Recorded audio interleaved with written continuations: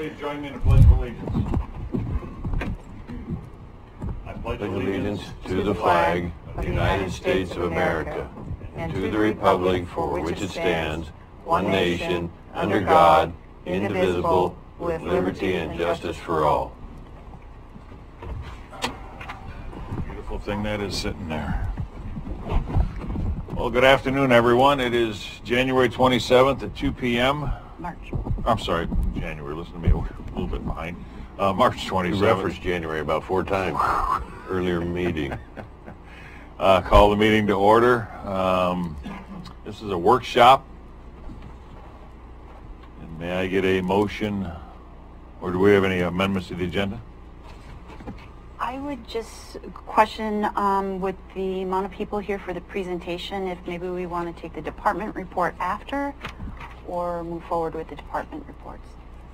Oh, we can do the department reports after, absolutely. I would agree with that. Okay. All right. So we're going to move the department reports down to 4C. Any other amendments? I get a motion, please? I move that we approve the agenda as amended. Second? Second, Mr. Chair. I'll take roll. Commissioner Boyce, or Commissioner Gold? Aye. Vice Chair Boyce? Yes. Aye. All right, so we're going to move down to 4A, which is Mike Robinson, Director of Coos Forest Protective Association, their presentation. Okay, I'm going to kind of jump in here, unless Mike wants to, and then we'll have you kind of jump in a little. Let me just tell everybody that this came about because Cape Farello had a huge fire November 11th, which happened after fire season closed. And so anyway, what we were talking about as a fire department, and I'm kind of wearing 2 hats here. I'm the president of the board of the Cape Farello Fire Department. And what they were interested in is being able to, as a fire district, put a ban on fires after the original ban is set up. And the reason for that is, at least in our fire district, is because we have kind of different conditions there. We have more wind at the Cape Farello area. We also have a big infestation of sudden oak death, a lot of dead trees there. So there's a lot of fuel in that area, and this fire kind of just woke us up big time. And I also called South Coast Lumber. Is anybody here representing them? Okay, because that's where the fire started. And part of the problem was that our firefighters couldn't get on their property to fight that fire. I believe somebody was supposed to have been there to monitor the fire, and there was no one there when our firefighters got there. And so what happened is we had to hire someone in to cut some of the brush and stuff so that we could get up the roads. And if I'm making mistakes here, Cape Farello fire people, let me know. And so it got to be a big mess, and it was rather scary. I got all kinds of calls that morning, wondering what was going on. I called Jeremy Dumeyer, and he was gracious enough to tell me that, hey, we've got it under control and that sort of thing. So anyway, let me just give, I don't see Aaron, our fire chief, yet, so let me just give you a quick, we did like a little presentation here, and then we'll entertain stuff from the audience. Okay, so here's what the county is, what the Cape Farello is asking the county for. We would like an ordinance that grants Cape Farello Rural Fire Protection District the ability to control its own fire season.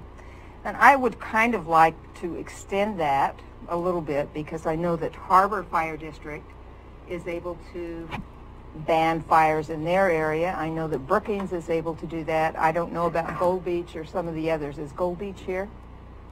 Okay, no. They're not here. Okay, so anyway, this is what I would like to do as far as extend this. On October 26th, the fire ban was lifted by Coos Curry Forest. On November 11th at 6:12 a.m., the Cape Farello Fire Rural Protection District was dispatched, At 6:17 a.m., the chief arrived on the scene. As you can see, there's a pretty big fire there. The fire was on South Coast Lumber property up Logging Road, which was labeled watering hole. And this shows the 3-day forecast. We had the Chetco winds, 30 to 40 miles per hour, and it was 70 degrees and very dry. So that really wasn't a really optimal day to be burning slash. The fire was roughly 4 acres, caused by slash fires that had been smoldering over the weekend. Wind was north-northwest at 29 miles per hour with gusts up to 43 miles per hour. Let those numbers sink in and remember Paradise and its wind-driven fire. And that was pretty bad down there. Okay, so Cape Ferrolo kind of has a special microclimate. We have steep, overgrown hillsides, unique wind patterns, and a sudden oak death problem. In fact, that's the worst sudden oak death problem in the county, there in the Cape Ferrolo area. To people and property, there were locked gates on the roads there on South Coast Lumber. There were blocked roads. There were overgrown driveways. The county helped. Here is Aaron. Come on in. I'll let you finish this. You just tell me when to flip the thing. Okay, where are we at right now? Oh, it's the last one. Okay. So maybe you want to add to this a little bit. I've gone through the slide presentation. The county helped the Cape Ferrolo Fire District control its own burn season in its own district. So, Aaron, maybe you want to just talk to... Yeah, I mean, I can give a brief update of what we're going for. Our area is very unique. Very tight quarters, a lot of overgrown and dead material, bad roadways, and undermanaged properties. We also have a hard time with keeping a constant volunteer staff department. Getting the equipment to some of these locations are virtually impossible.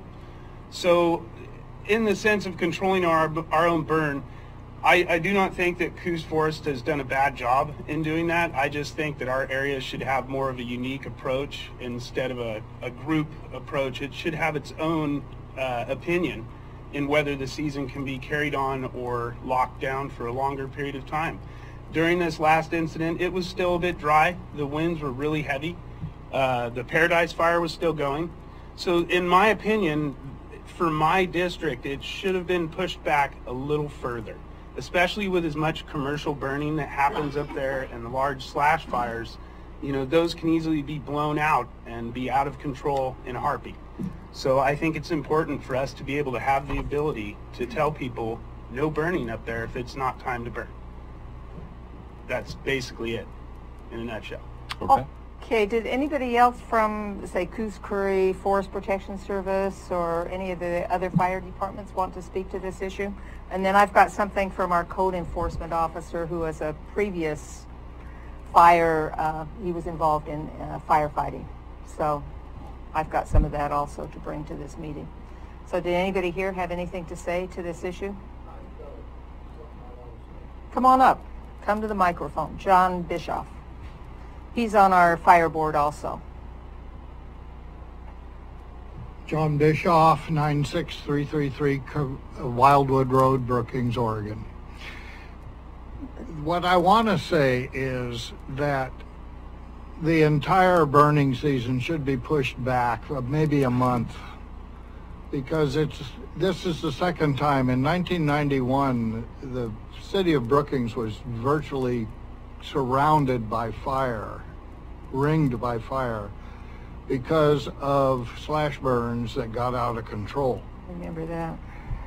And I think that the fact that Coos Lumber or South Coast Lumber goes and starts to burn regardless of what the weather situation is and regardless of how dry it is, I think that the fire season should be pushed back a month from where they do it and let the rains really get started before they start.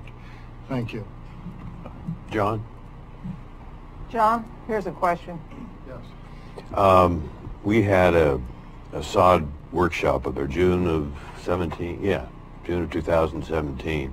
And we saw some of the, you referenced, or maybe the Chief Aaron did there, some of the understory of the neighbors, and some doing a very good job on the fire-wise responsibilities, and some of them, lock gates. And have you seen any improvement on that, being on the board of the Cape Ferola Fire District?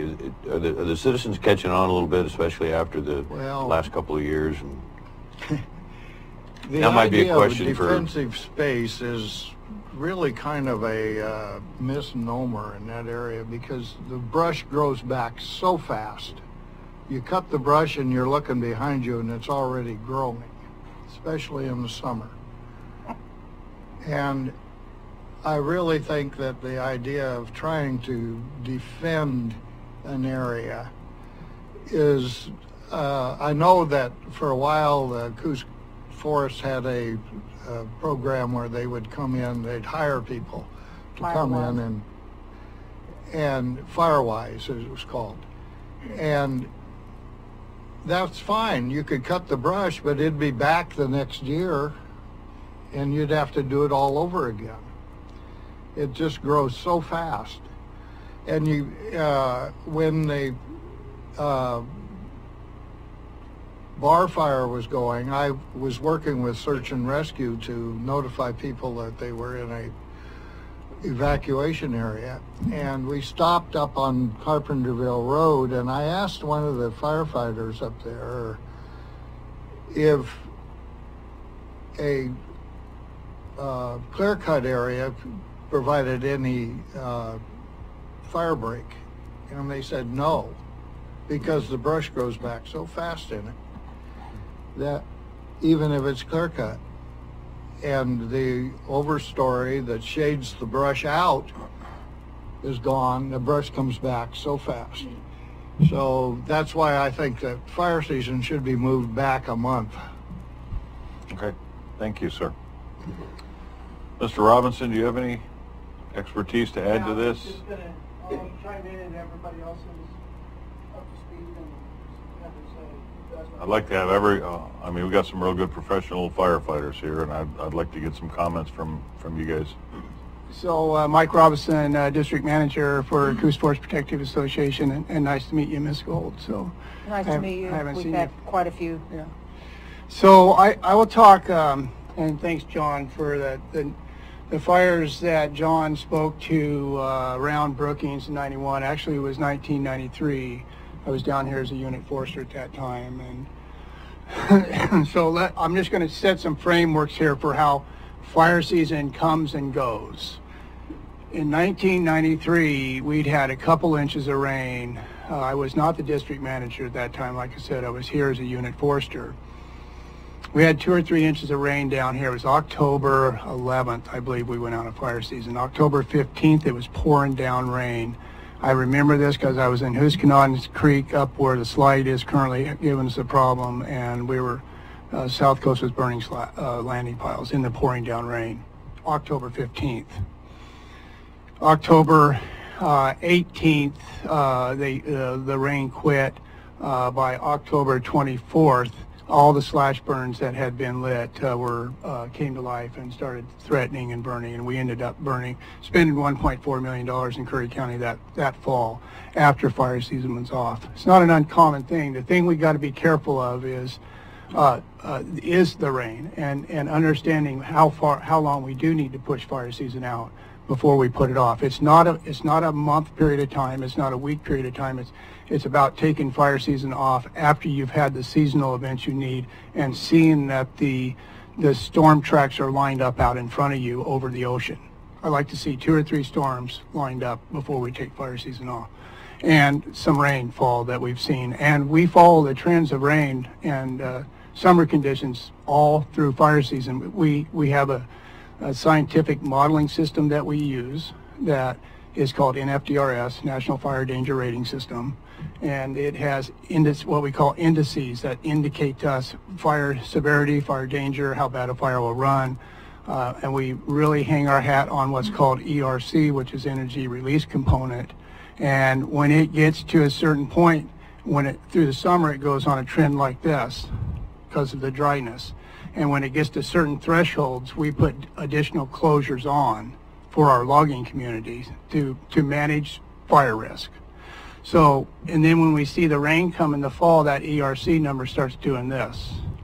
And when it gets to a certain point, and then when we see the conditions out over the ocean and the storms are lining up, and I think we're there, we take fire season off. Our normal fire season over the last 10 years is about 110 days. We were in fire season for 141 days last summer. We saw the fall weather being stubborn. The first part of October, we had some rain. We kind of left the Agnes community a little bit. On October 14th, we were back because of an east wind event. We were still in fire season at that time because the ERC had not done this enough, and we had not had enough storms. We had some rain, but we were not out of fire season. So through our experience, and it's not an exact science, we do use modeling, and anybody that uses models knows the saying that all models are wrong, some are useful. And so even if we've always used that as a useful tool for us to determine the fire danger levels.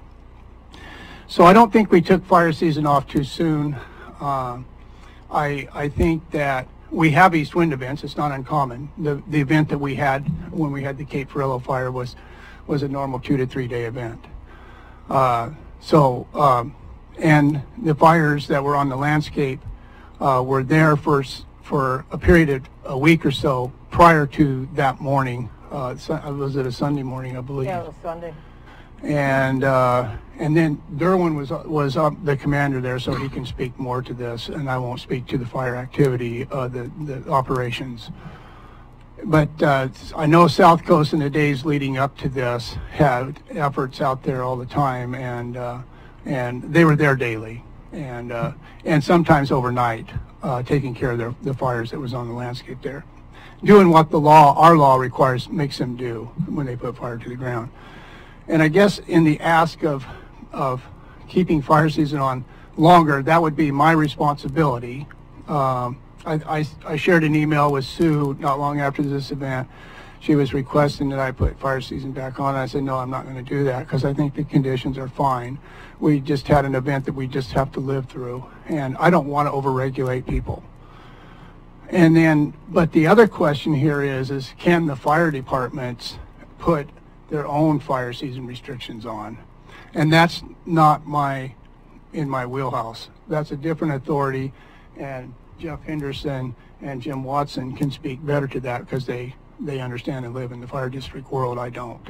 So even if Cape Ferrello, or even if at the county level the fire districts were able to do that, it still does not regulate the burning that goes on for slash disposal.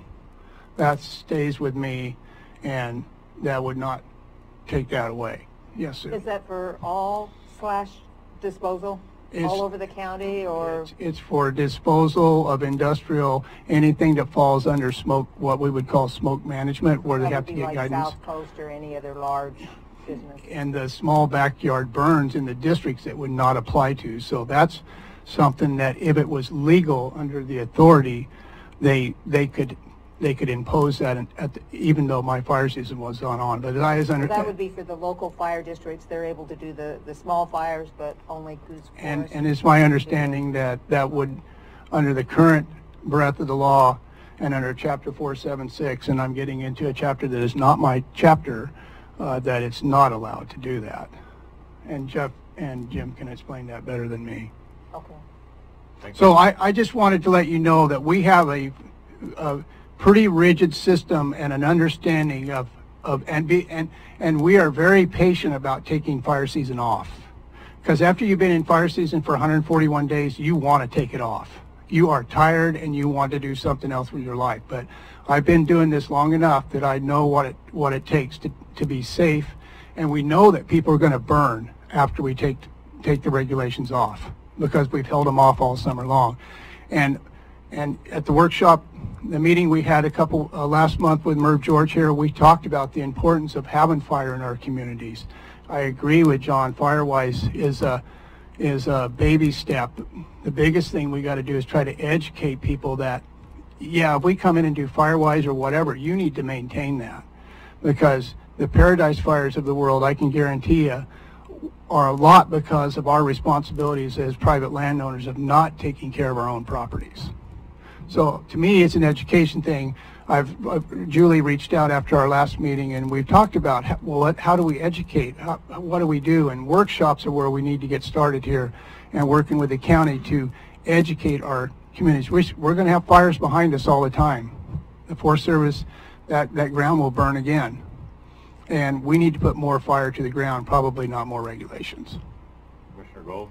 Okay, I'm not here to criticize or anything, but I'm just wondering if on these big burns, like South Coast burns, if there could be some requirement they are there to monitor the thing 24/7. Yeah. And I think that was part of the problem. It wasn't being monitored 24/7, according to the people that were up there. That slash burn was in the final stages, and they had been there and put out an effort for a week, and yeah, we could say that maybe they should have been there for 24/7. I think I don't know the time frame. Derwin would know better, but there was effort being done there. They didn't just light that and walk away. They had been with that thing hanging on to it for a week, and because of the weather and making sure that they don't want it to get off the ground either. And the thing about that fire is that once it got out of the slash and got into some managed stands that they had managed, the fire laid down and it was controlled. So. Thank you, sir. Yes. Commissioner Boyce? You know you're not going to get away without a question. I was working on it. You mentioned Jeff Henderson, State Fire Marshal, and our County Fire Chief, Jim Watson, yes. And Derwin, manager here at Gold Beach. Yes, when you were here a month ago, you mentioned, and you just mentioned it again a little bit on the industrial side of that, and you have a 141-day season. Yeah. That makes the prescribed burns and the importance of letting them get that fuel removed in a shorter period of time. It's compressed. Compressed, and when it builds up, it puts that pressure on all of us, all of our local fire districts and rural fire departments. And Mr. Bischoff mentioned something very interesting there on the Firewise. It grows back so fast, but that's part of living here. We have that responsibility. We have to do it. If it takes 4 times a year, whatever it takes, it's for your long-term livability here. And so I know that's easy for me to say. A lot of people don't have the access and the tools and the help, but back to you reference Director Smelser there, how do we let the public know? Boy, the 2 fire seasons we've had, way past that 110-day average, yes, we just need to keep respectfully, but beating that drum. So. And I'm sensitive to the fact that we don't want fire in our communities, and bad fires, like, and that's not acceptable, and we don't want that. The problem with fire is it's not an exact science, and we're dealing with the weather. Oh, I totally understand so that. We're on the same page here. We just want to work with you so that we can get the best solution for our communities. So. I have a piece of property in Roseburg that's snow damaged so badly right now, and so my responsibility as a landowner, I've reached out to the county and some other places, and basically it's my responsibility to clean that up. So that's what my back hurts right now, but that's what we're working on. So. But we need to get that mentality in our public. Thank you. Thanks for coming. Appreciate it. Mr. Boggs, do you have anything you'd like to add? Yeah, a little bit. And no sarcasm. I was, like Mike said, I was the commander that morning. My phone rang. I don't know what time it was. It's been too long ago. I can't know what happened a week ago. But it was about 5:30 in the morning. And so I knew we were shorthanded. So I called the sheriff's office and asked them to page out the fire department for us. So when I got there, the gate was already open and people were there. So just to kind of understand the way this fire took off was in a unit about 80-some acres. I'm not quite sure specifically. And they had been working on it for a little over a week. South Coast Lumber had been there working on it.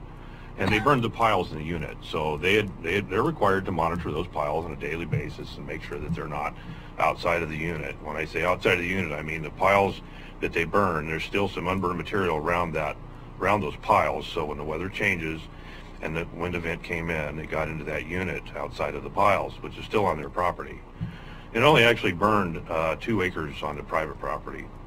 So everything was on their land. They had representatives there helping us, and they put out a great effort to do that every time they have a fire. One thing I wanted to point out, but this was not the only situation that happened that day. We had some stuff with 6s on another company's land. We had some stuff up north in our district. So this wasn't the only isolated incident that happened in the district. So we were there a little over a week. We had some stuff on Euchre Creek that we were working on over a week. And then it happened again in what was that Langlois when we were real early in the morning, like 3 o'clock. Was that in December? The wind event again in December. We had 70 to 80 mile an hour winds on a fire in Langlois. And the fire department was there, the same situation.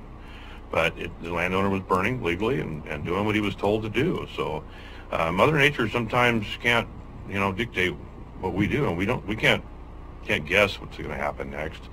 I've been doing this for 28, 29 years, and we have slash burns that get away.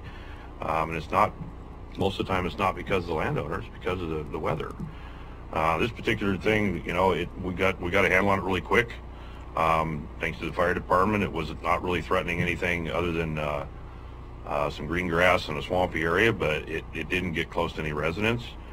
And we were able to get a cat trail around it by some local people that helped us out, and we got a handle on it pretty quickly and got things settled. So to me, it's a normal everyday incident for me.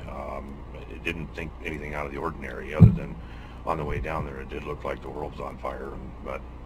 And there is a potential hazard there in the Cape Furla area. We've been up there several times. We have people that patrol that neighborhood every year. We have a forest officer in that area, and we know there's a problem there.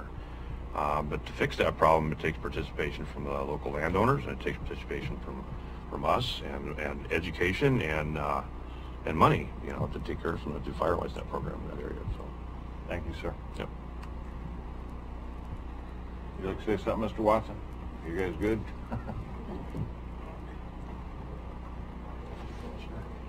So anyways, Jim Watson, Brookings Fire Chief and the Fire Defense Board Chief for Curry County. But I've had the privilege of working with Mr. Robinson since I came to work here with the Forest Service back in 1991, and Mike was the unit forester. So I remember 1993 very well, and I've seen that since Mike's gotten to be the head guy up there in Coos Bay, that he remembers 1993. So I think our fire seasons have been set by our wildland partners very well. Forest Service are not here representing themselves, but they're pretty, I think, spot on when they do it. And like we said, fire is not an exact science, and it just does get away.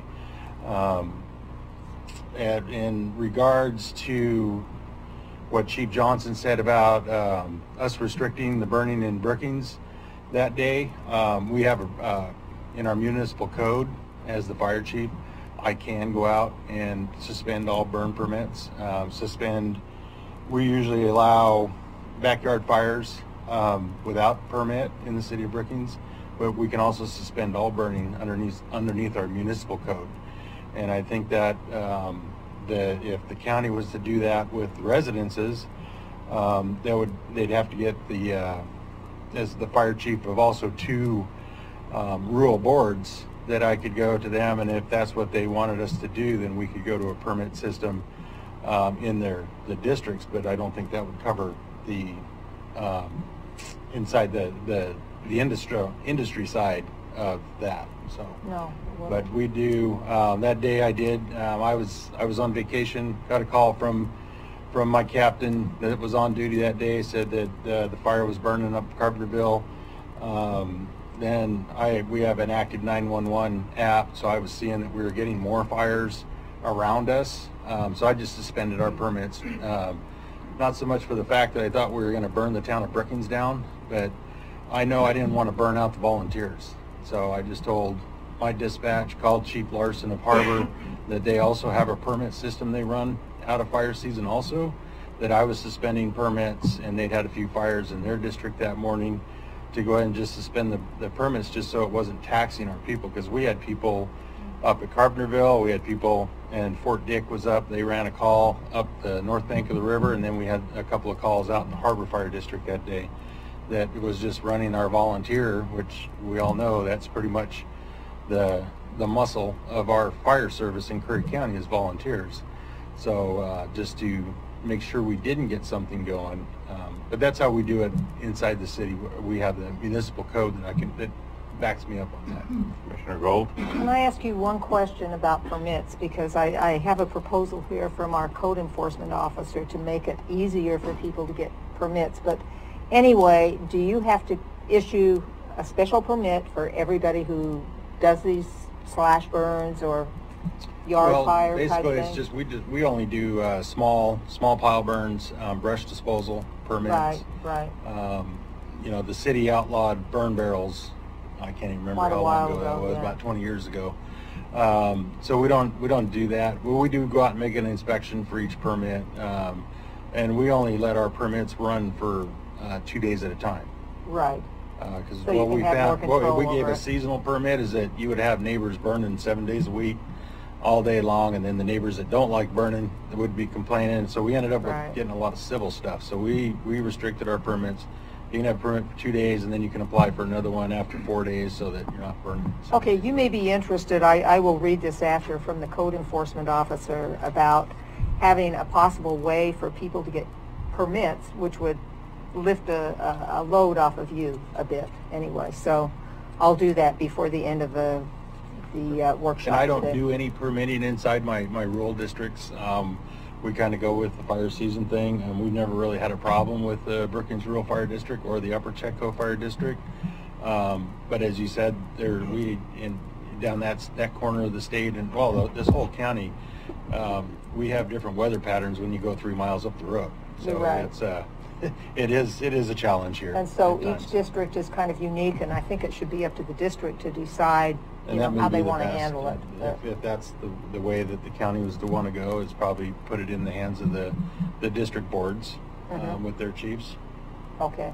Would we need an ordinance, maybe I should ask county council, would we need an ordinance to allow each district to be able to take care of those issues on their own? I don't think so. If I could just kind of ask a question, or ask maybe the fire folks in the room to kind of help me out with this. So here in our county, we've got the CFPA, and you guys are also in Coos County, and you guys handle mainly forest lands, and you guys are, you know, the forest protection district, as I understand it. And then there are fire districts, which are their own districts. They're a local government, and they're created by the people within the district, and they have their own staff and chiefs and things like that. And then there are cities with their own fire protection areas. My understanding is the county regulates burn permits or burning in any areas that aren't covered by any one of those three. And then there's these different classes. I just haven't found any properties, it seems like, in our county that aren't either covered by the CFPA, a local fire protection district, or a municipal district, either by the, so Commissioner Gold, I don't think our county, and the statutes allow the Board of Commissioners to grant these permits in areas that aren't covered by any one of the three groups that are represented here, but because most of our county, as far as I know, is protected by one of these groups, our commissioners don't play a role. And then when I look at the definition of fire season under Chapter 477 of the statutes, which is the CFPA group, they declare the fire season for themselves, and then it says it's unlawful once they declare a fire season in their district, again, not the Cape Farello or another district, but once they declare a fire season in their district, it says it's unlawful within their district or within 1/8 mile of their district to smoke or do some things. So they have when they declare a fire season, it's all their district and anything within an eighth of a mile of their district. It looks like from Chapter 477. That could have some overlap with the local fire protection districts, but I think the local fire protection districts are allowed to self-govern. I don't know that. Do you think, Mr. Robinson, that your declaration of fire season, do your rules then apply outside of your forest protection district? So the 1/8 of a mile, yes. Okay. So we'll clarify. So Yeah. you're exactly correct that you have the cities, you have the rural fire districts, and you have us, and then of course the Forest Service back behind Okay. us. But if you look at the definition in 477 of our district boundary, Okay. so our boundary is all inclusive of so it's the cities even within our boundary. Okay, that's good to know. And, All right. and all the rural fire districts are within our boundary. Okay, that's the part that didn't jump out at me from the writing. and we still have responsibility authority within the rural fire districts if it's forest land and that pays assessment to us. Okay, And that's how that's determined. very good. Yeah, so you're right on. There are 3 different entities here you're talking about. The problem is our district encompasses all of it. So let's say, for instance, then, and again, I'm trying to, and I know maybe this is a question for the lawyers of the fire protection district and not so much the county, and maybe you're all, I guess you guys have the state lawyers, but let's say, for instance, you all did say, we're going to say fire season's over, Yes. and you have this whole thing. Yes. Could, within a smaller subset of a self-governed rural fire protection district, could they, I'm trying to figure out why they couldn't then make their own rule to establish their own fire season rules where they enforce their own stuff. And their authority comes under 476, Yep. and I'm 477. So I'll speak just briefly to 477, and then Mr. Henderson, maybe he can help us, Okay. as the deputy fire marshal can help us. All right. So because we encompass everybody, Yep. and then we put we have land that pays us within the fire districts. Now we don't have land. Down here, Brookings City doesn't pay us anything. So then his ordinances, Chief Watson's ordinances, play into the city. Go Beach, the city would be the same. But where we're out inside the rural fire districts, under their rules, they can have a fire prevention plan, which allows them to do burn permits. Okay. Harbor does that. Okay. So they have a fire prevention plan and they issue permits. The other districts in the county allow us to do that for them, so they don't have these fire prevention plans. Okay. And if you have a fire prevention plan, and I'm going way deeper than I should be here, No, you're good. then you have to enforce and you have to administer. Sure. And so when we do permits, and Commissioner Gold talked a little bit about, well, do you have to go to every person and do that? And you may not have to do that. You may be able to do it on the internet. You may be able to do some other things. But the crux of the thing is you gotta administer it year round. You can't just do it when you want to. Yep. So you got to have horsepower at the district levels, and then you got to have a way of enforcing. Okay. But the county commissioners don't need ordinances on No, this. Yep. that is Okay, correct. That's kind of what I thought. I don't think an ordinance is the right thing Yep. to do. Correct? Okay. Well, we're getting a lot of clarification today, and I really appreciate it. Yep. Thank you. Wonder if, state Get me out of the 476 world. discuss the 476. Jeff Henderson, Deputy State Fire Marshal for Coos, Curry, and North Douglas counties. There's some touchy subjects here, and some of the problem that I have is I'm just coming into this and not really aware of what the history is going on here. I was asked to accompany you guys on this meeting today to kind of help guide you through it. A lot of what we're dealing with is already in statute. It's already in our ORSs, and the way that it works is every fire chief in the state of Oregon is underneath the umbrella, underneath that their assistance to the state fire marshal. The state fire marshal has these rules in effect on how to manage these situations. So in reality, if we're going to try to create something new, I don't foresee it being able to happen. If we want to be able to manage something that already exists, I believe that we're able to make it happen. So one of the things that I would recommend under the 476 is that you contact us as the state fire marshal to help walk you through and give you the right roadmap to success. There's issues with unincorporated areas. You guys, I think some of Carpenterville Road may be unincorporated, you know, where there's no fire protection district up there. There are some there. So in those wilderness retreats, some other things in that. But if I could, are they not then covered by CFPA though? The structures are not covered by CFPA. Okay. Okay, the property around the structure, correct me if I'm wrong, is CFPA protected. The structures themselves are not. And is where that authority comes into effect is through the sheriff's department. The sheriff has the authority, being the constable of the county, to oversee that fire area. However, he's under the state fire marshal at that point in time. So Chief Jim Walker, state fire marshal's office, is the highest level that we can go next to getting to the governor. So in saying that you want to, and I may be misunderstanding that this isn't a county-wide question, this is more based off of the Cape Ferrello Fire District? But I would, you know, this would apply, I would think, to all fire districts to be able to do this. Okay. So. And it does, like we say, they have the authority, like Chief Watson has one for his district where he oversees the permitting and things like that. We have this problem throughout many agencies. Charleston Fire up in Coos County, they're in the process of trying to get a permit process. But then when they look at the overall cost and the headache of trying to maintain that process, it's a whole lot more justified to follow Coos Forest's guidance on when fire season is and when it's not. And the reason that they say that is because, one, the cost of maintaining it, and two, they're the most knowledge resource in the area of when we should be able to burn and when we shouldn't be able to burn. So if the local jurisdiction that's overseeing the vast majority of the property is saying, you know what, we feel that it's okay with all of our stats and our analysis and everything else to take fire season off, that's generally the best guidance to go by, is the companies, the programs that oversee that. And so as the state fire marshal's office, I'm willing to assist in helping you guys develop a permitting process. So do you have a card? I do have a card with me. Okay, cool.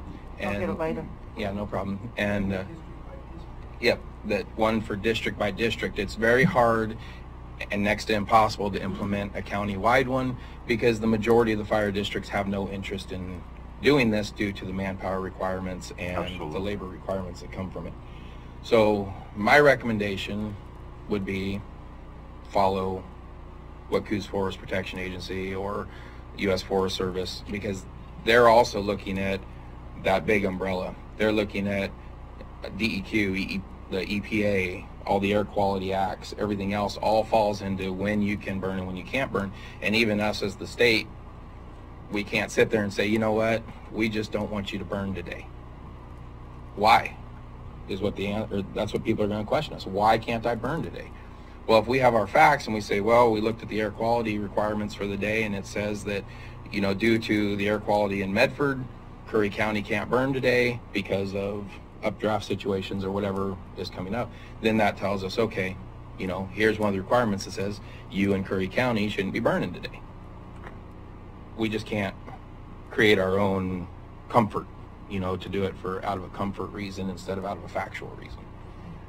So I have a question. As a board, fire board, we had discussed the problems of possible liability issues by issuing those permits, and then something happens. Are we going to be responsible? Are all these things that we need to think about? Most definitely. And I would highly recommend that every fire board speak with their legal counsel prior to trying to implement any kind of a permitting process, due simply to liability. And you may be able to speak on that a little more than I can, but you know, it's just, why recreate the wheel? You know, when we have the authorities there to be able to manage this stuff, and the fire districts do have authority, we just need to make sure that each district understands their authority, understands how to implement their authority, and know where their boundaries of authority are. So that...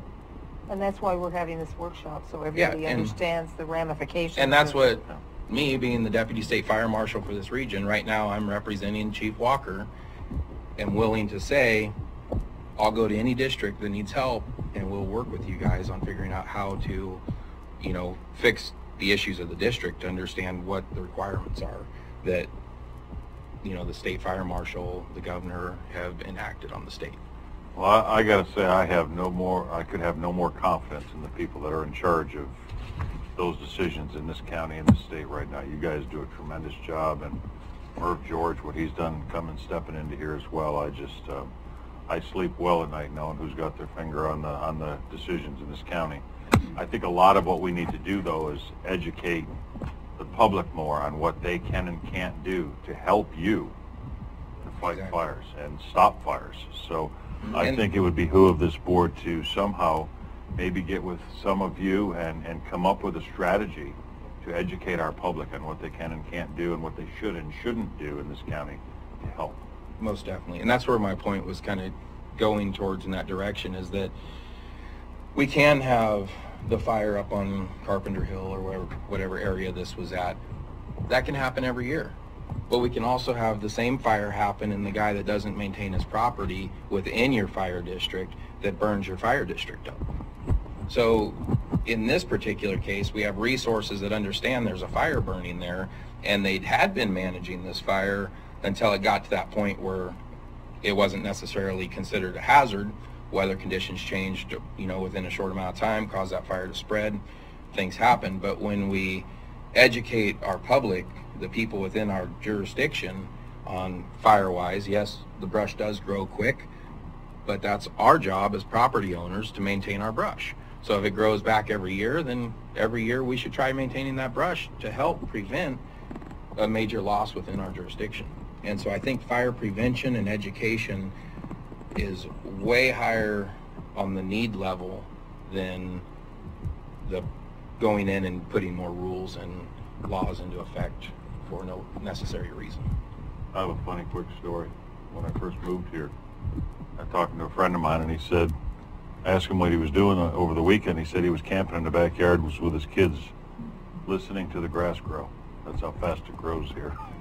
And that's true. That sounds like a cow story. Yeah, and just so you guys know, I'm based out of North Bend. I'm not based out of the Salem office with all the concrete and everything else around. I'm a native to this region, and I have a lot of love and respect and pride for this region, as well as all of the fire districts. And that's what makes me a good fit here, is that I'm willing to get into the roots of this and help you guys learn and educate and push forward through the community, and not just be like, hey, here's Salem's rules, and step away from it. So if you need help, that's what I'm here for, is to help you guys get through this. Thank you, sir. I'd appreciate if you leave your information with Yeah, us. most definitely. Summer? Are there practical alternatives to addressing slash piles outside of burning? Uh-oh. That's When there is a lot of there's different degrees of burning. So if you have a large unit and it's got a lot of slash on the ground, and in this country down here, tan oak is a problem because tan oak is not always merchantable, and so you have to have a fairly strong chip market for that stuff to come off the ground.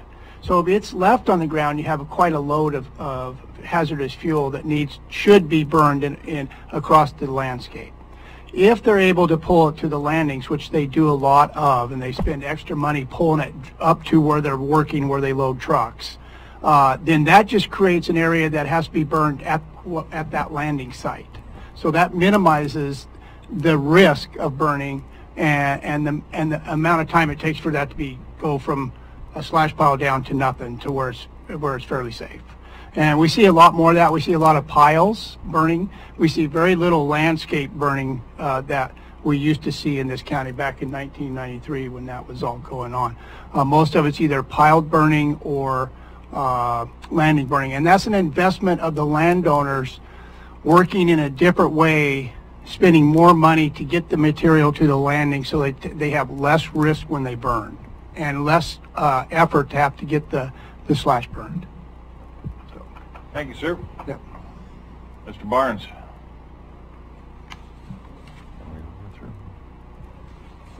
What I'm gathering from all this is that the individual fire districts aren't allowed to set their own burn seasons, but being that the district is over 100 miles long or 150 miles long from up in Coos Bay down to the county, would it be able for you to separate the district where, like, Cape Farello is its own microclimate? Can you separate out to where it's, are you able to say that it's okay to burn in Gold Beach and Brookings, but not in the Cape Farello area? Are you allowed to set individual burn seasons for the different microclimates of your whole district? Because, and let's say, we are different as you come down the coast. So, Thank you. It actually seems like more as you move just slightly inland. Yeah, it's inland for us. So, Yeah. so the answer to that is yes, sort of. So we have regulated zones, and it's not each individual fire district. It's weather zones.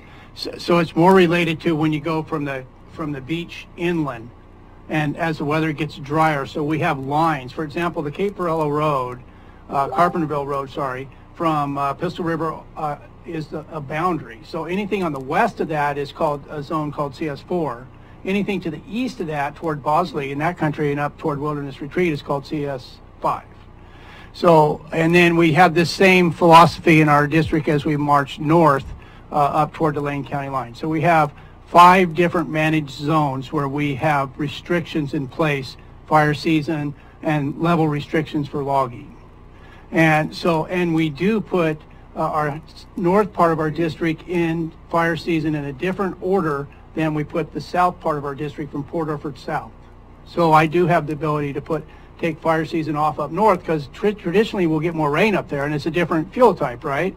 And then we can leave this zone into fire season. So we do that. Yes. All right, thank you. Have anything further? I just have one last thing. I got this from our code enforcement officer, and I'm really interested in your take on this to see whether this would work. So, the safety of the residents of the visitors of Curry County, as well as the protection of property and the support of quality of life, is a primary responsibility of governments. This is especially true with both the various fire districts and the Curry County government. In furtherance of these goals, the following discussion points are offered. Fire departments have an excellent history of providing first responder, fire suppression services, and fire prevention efforts for this county.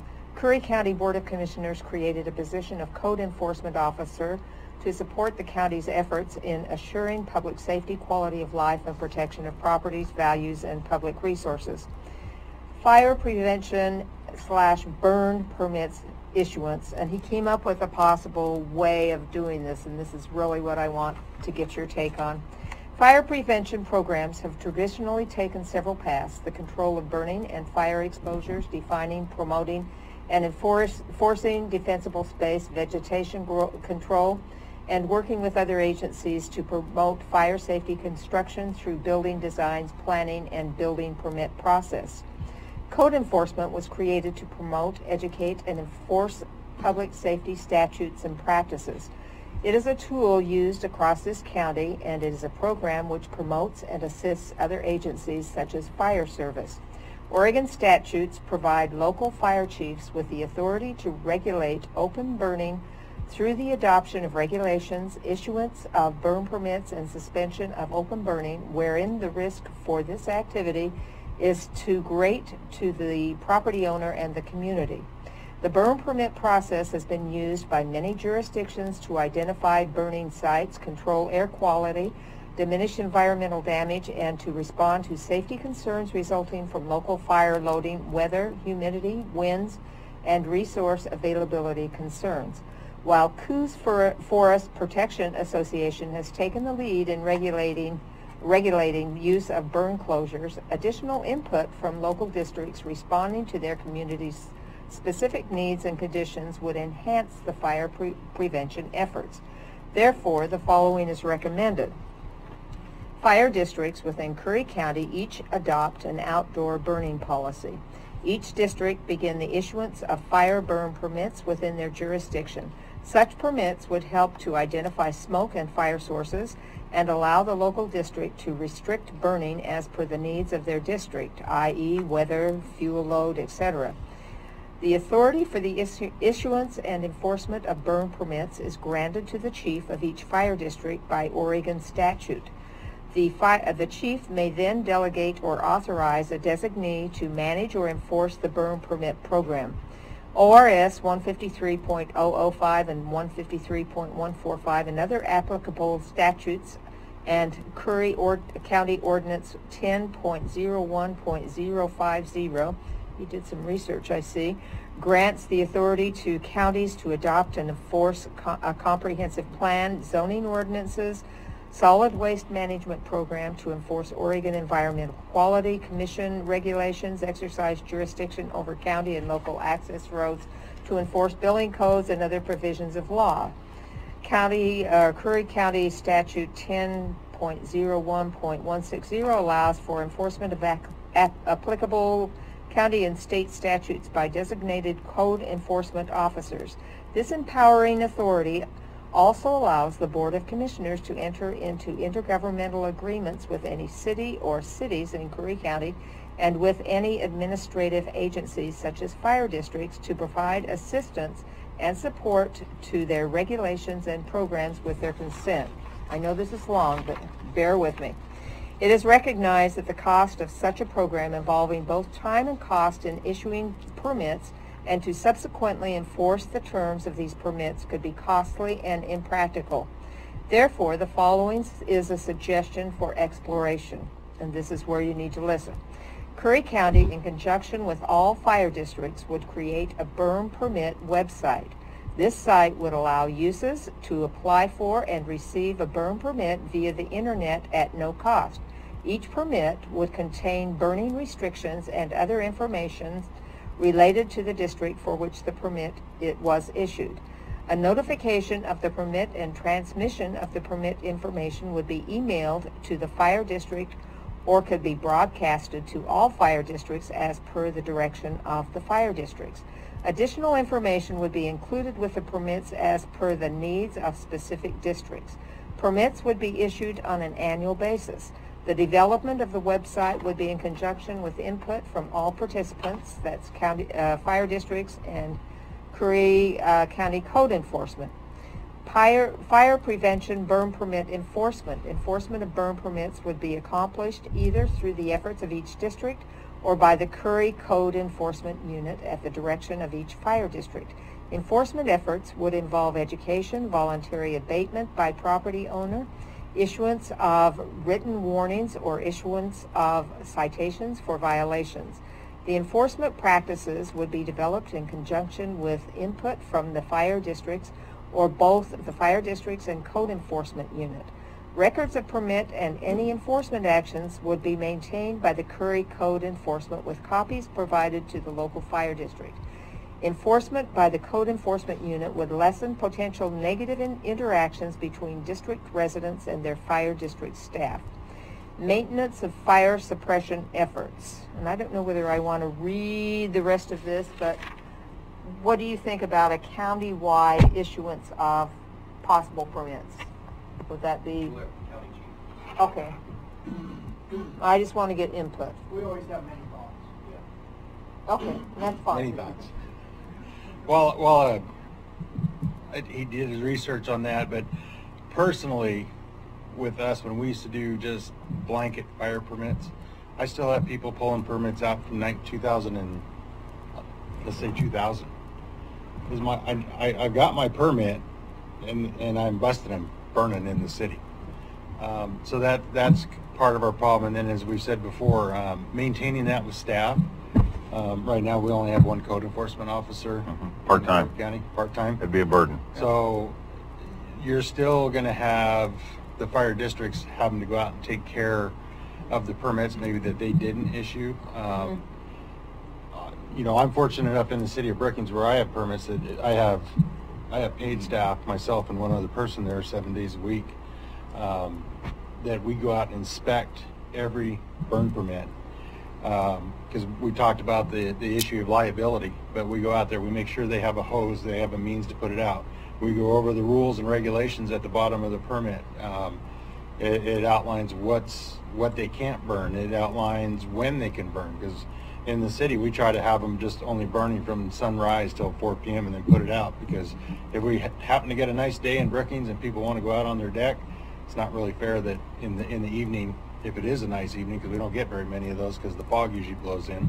I know people in Cold Beach don't get the fog as often as we do, but don't you forget that either. I know that. but you got to deal with the wind. That's why we get the fog. But that way you don't have your neighbors having a burn pile going all night long while next door they're trying. And we're a lot more densely populated in the city, so that makes sense. But I just don't see how the little fire districts that are having problems with volunteers right now. I can think of say up in the Winchuck, having to run around and doing the fire permits. So I don't think the idea, while a good plan, I don't know if it would work in our. So are you trying to say it's a bureaucratic nightmare? I'd never say bureaucratic, but I just. Well, I'm paperwork. Sorry. Yeah. But I think that if everybody can get on the internet, you're going to get a flood of people wanting permits, and then we're going to get in the districts.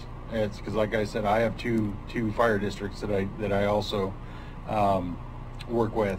That I'm going to get these over the internet and not being sure where they're at. Haven't been out and had a look at them and what they're doing. Because in the spring and the fall we could have high grass with somebody burning that didn't take the time to dig that's burning a 10-yard pile, that didn't take the time to dig around and clear adequately, and then you've got it going right in the middle of a subdivision in the county. So I don't know how that would be workable. The research was good. I don't see with our dynamics of the fire service in this county that it's a viable option with only a part-time, half-time code enforcement officer. And you guys wouldn't all want to contribute to perhaps making him a full-time guy, would you? I know districts that are totally self-sufficient by just their pancake feeds. So, Commissioner Boyce. Thank you, Mr. Chair. I think it's safe to say that nobody in the planet could appreciate you guys more than what we've all been through the last 2 years, each and every one of you. And you look at, the Forest Service not represented here. That's not by choice, I'm sure, but Russell Whitstad has tremendous background. So we'll give him a bad time for either we didn't notify him or we'll get him here next time. In 2017, I called a meeting, and you guys, all of you were there except for Jeff, and I think we forgot him, but that was about 5 or 6 days before the Checo Bar fire was discovered. And we had very good representation, and we only had a couple rural fire departments, maybe 4 of the 15 we have in this county that were able to get here or get to that meeting. But it reminded me afterwards that the volunteer spirit that they have, the work that they put out, and I sent a letter, I think about a week later, which coincidentally is about the time the Checo Bar fire was discovered. If you know volunteers, people that can help and support, contribute, encourage them, and I know you all do. I know that you are sensitive to how thin that they're spread, Chief Aaron and all the others. I think it goes without saying, but I think we need to be reminded, and that you just mentioned upper Winchuck or Cheto, all the above. But of course I have a lot of confidence of the 5 of you here, plus Aaron, plus Whitstad, the combined experience you have. We're just really fortunate to have you all here, and you've come twice down from Coos Bay, and Jeff, the time I saw your activity and contribution, during the Klondike especially. Mike, you were talking about retiring. That's going to be a tough thing for our little county here, and so I'm going to push you to delay that. Although you're going to leave with Derwin, certainly in good hands. So just I want to emphasize the combined experience, and I'll I'll state the obvious. I know, again, that you've spent a lot of time with the small rural departments, and keep doing that. And if the county can take a role, I think, Mr. Chair, it's just to get back to that public notification. I got a little plan going. I'll run by everybody, and as we get ready for a very mild 2019 fire season, right? Thanks, Chief. Guys. Appreciate it. And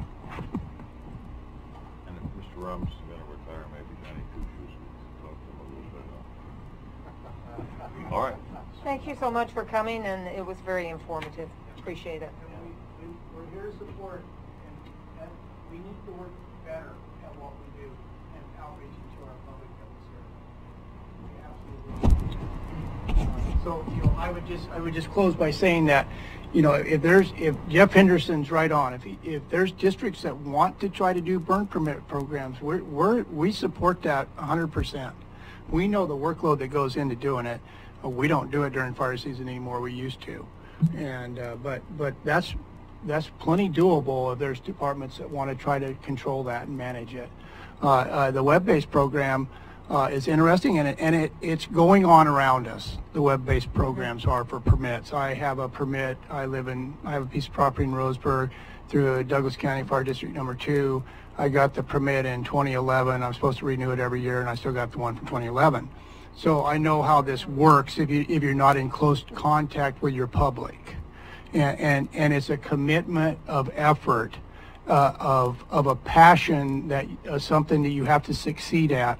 And if you just go halfway with it, you'll cause more harm than going all in and making it really work. And it's really hard to make it work the way it should. So that'd be my cautionary note. Thank you, sir. Step up to the mic, please. Go ahead, Chief. The day this was in question, this wasn't a private property owner. This was a commercial burn. I guess maybe I worded it wrong. Maybe we need to find a way to tighten the restrictions on the commercial companies as opposed to so much the public, because I don't have so much of a big problem with the public in my district really burning that much. There's a little people making mistakes, but the concern I have is regulating the entities that have no regulations. And if they do have regulations, they aren't strongly watched over. The day this went off, 3 days prior, multiple news agencies told our area to be ready for a Chetco effect. So the effort to put that fire out could have been mitigated sooner, 3 days prior to this getting away. I think that's what I'm trying to get at, is it's not so much the public that I'm concerned about creating large slash piles and not maintaining them. It's the large entities and the logging companies that are building these piles, lighting them and saying they're burnt enough, we can leave. They don't have to check the weather. They don't have to look to see what happens the next day. They can continue to get their job done and move to the next pile. I think that's where the problem lied with this incident individually, was the wind was projected 3 days prior. So we knew the Chetco effect was coming, and nobody said anything to anyone about the fires that are still burning that could have been mitigated. Okay. So, and that's what I'm trying to point out, is we have no control over the entities that do the large piles. Those are the biggest threats. Not so much the drunkard in the backyard burning grass. Understood. I'm worried about the large piles. All right. So, yes, sir. I have one more comment, and it's right along the same lines as Chief Johnson. And I'm worried about areas that are outside of the rural fire protection districts. And that's enforcement. Like he said, the winds were forecast 3 days ahead of time, and yet there was nobody at that site that night. And luckily the winds died Saturday morning. If they had not died Saturday morning, this could have been a lot more of a threat than it became. And I think that when you issue, and that's, I guess, would come back to you guys, a permit to burn, it has to, somebody has to be there 24 hours a day until the fire's out. Period. Thank you. Thank you, sir. I will leave that, I guess, to the forces that be, and that's their job to do. Anything we can do to help, let us know. Yes, sir. Mr. Boggs? The loggers that have the permits are required to be there a certain amount of time during the day. It's on their permit. And they don't just walk in the office and issue a permit to these guys. I mean, it's a long process to get a permit. We go out and inspect the site. We look at the tonnage that's there. We go through smoke management. So a lot of that stuff is done way before they're allowed to burn. It's not, they don't walk in, we give them a permit and say, hey, see you later, do whatever you want to. So it's a little bit more regulated than that. On that note, I was going to bring the example with Harbor District. You know, they decide to write their own burn permits, and we do no enforcement in their district. Even during fire season, when they have violations in there, we don't enforce the law there. We're not allowed to, under their decision to do that. We can't enforce 477 when 476 is in place. So if you decide to go into your own burn permit program year-round, we can't enforce the law in the summertime either. We don't have the authority to. So that's something to consider. That's something that's got to be year-round. Yeah. All right, thank you. All right. Thanks, guys. Thank Appreciate you. it. We're going to move on now to 4B. Chair, Yes. I do see that the DA's office is here if we want to take a report. No, that's okay. You want to give us your report? Come on.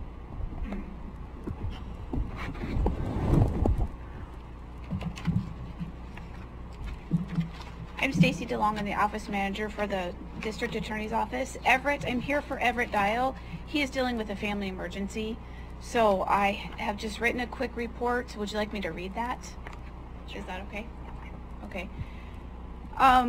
The DA office is extremely busy on a day-to-day basis with absolutely zero downtime. Organization, timeliness, and adaptability are key in keeping the office efficient.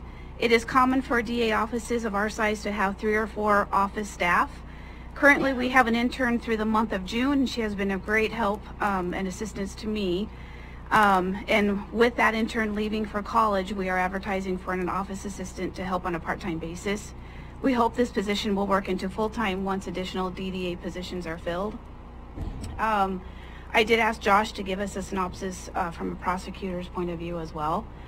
Our deputy district attorney position is funded 100% by federal domestic violence grant. Josh handles all the domestic violence cases that come in on top of his other caseload. Domestic violence is a problem in Curry County as it is across the country.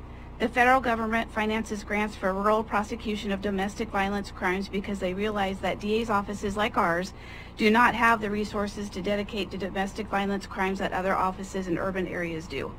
The grant we receive is managed by Leah Seavey of Oasis, and it provides funding for 1 full-time prosecutor and 1 part-time domestic violence investigator. The prosecutor-investigator work together to prioritize domestic violence cases and respond quickly to gather evidence and make contact with victims. The grant has been in place since late 2017 and has been very helpful to our office. In December, the DA's office was able to resolve 3 high-profile cases. State versus DeYoung and State versus Stanley were 2 cases where the defendants were charged with attempted aggravated murder, along with numerous other lesser charges. This was a murder for hire plot wherein Lucas DeYoung hired his brother-in-law, Robert Stanley, to murder a man over a long-standing grudge. Stanley went to a storage unit in Harbor where the victim spends the majority of his time and shot him 3 times at point-blank range. Miraculously, the victim was able to get in his truck and drive away while calling the police. He received numerous injuries, but none that were life-threatening. After a long, drawn-out process with both DeYoung and Stanley, they pled guilty to attempted murder and received 90-month prison sentences in December. State versus Qualley was a case of rape in the 1st degree along with other lesser charges. The defendant in this case was accused of raping his biological daughter when she was 12 years old. At the time of trial, she was 15. The defendant was found guilty by a jury of rape in the 1st degree and sentenced to the mandatory minimum of 100 months in prison. He will also have to register as a sex offender for life. The adjudication of all 3 of these cases was the culmination of a lot of hard work by everyone in the district attorney's office. The DA's office is challenged in hiring and recruiting attorneys to work in Curry County. Our office has been short 1 attorney for over a year. It is very difficult for us to keep up with our caseload when there are only 2 attorneys in the office. Most of the applicants that we have are recent law school graduates who do not yet have the required certifications to become licensed attorneys in the state of Oregon. After interviewing qualified candidates, we have made job offers only to be turned down because the applicant has already accepted another job or they just weren't that serious about coming to Curry County in the first place. As you can imagine, this is very frustrating. Currently, we are working with the University of Oregon Law School to begin a summer intern program where students going into their final year in law school can come to Curry County over the summer and get valuable courtroom experience. This would be approximately a 10-week internship. The hope is that we get talented young prospective attorneys to come work with us, and once they get to Curry County, they enjoy the area so much they want to start their careers here, and once they graduate and pass the bar. Next was our Victim Advocate Program update. The Victim Advocate Program is fully grant funded. We currently have 4 grants that support our office. These grants are set to expire on September 30th, 2019. We will be requesting to renew some of them, and we'll be applying for new grants as well in the upcoming months. We have a full-time Victim Advocate Director, Gwen Nielsen, who is responsible for quarterly grant reports and submitting them to the state for review. She also oversees our part-time victim advocate and juvenile advocates' day-to-day work and reports all victim data to Everett and Josh as needed for upcoming cases. We were recently approved by the grant administrator to have the juvenile advocate become full-time until the end of the grant cycle, which is September 30th, 2019. Our goal is to keep her on as full-time with one of the new grants that we will be applying for and hoping to receive. Our victim advocates are in court for the 9 a.m. criminal docket every day. This helps them know the cases that they are working on and gives them one-on-one contact with the victims. The victims attend court on occasion, and the advocates are in contact with them after each court appearance to keep them updated. They also help answer any questions that the victims may have or refer them to other outreach programs such as OASIS or DHS, etc. The advocates also attend Wally's House interviews as requested. Those are our forensic interviews. Our juvenile advocate attends all juvenile court sessions that have victims of crime. She calls or meets with the victims to keep them updated and refers them to other programs as needed. The advocates meet and or talk to 20+ victims per week, and that number is increasing. The advocates attend court hearings and trials with the victims and their families. They help walk them through the process and support them during an emotional and difficult time in their lives. And finally, we have the update for Wally's House. Their challenge at this time is raising public awareness of child abuse and the role that Wally's House plays in intervention. They continue to work to increase funding through grants and events in an effort to ensure services remain at their current level. They want to expand their funds to the level of centers around the state and the country. In 2018, they provided services to 47 children. They performed 41 forensic interviews, 3 Carly's Law exams, and 3 SANE exams were performed. 2019 to date, they provided services to 11 children. There were 9 forensic interviews performed and 1 Carly's Law exam performed. Thank you. Sorry, Commissioner Gold? It sounds so robotic. I just have one question. Would it be helpful to maybe have some apprenticeship kids come in, maybe high school kids, to do maybe clerical work, that type of thing? Yes, we are exploring that option as well. Okay. Yes, it would help. Yeah, we are going to, in conjunction, Mrs. Gold's going to look in conjunction with some other departments to do that. So we'd like to add you to that list and get with our schools here in the county to look toward doing some more of that. That would be phenomenal. Thank you so much. Thank you very much. All right. Thank you, Stacy. Commissioner Boyce. Have you had a chance to tour Wally's house yet? I have not. It's Thanks, guys. Thanks again, guys. Be safe. See you, Jeff. Did you leave your card? Yeah.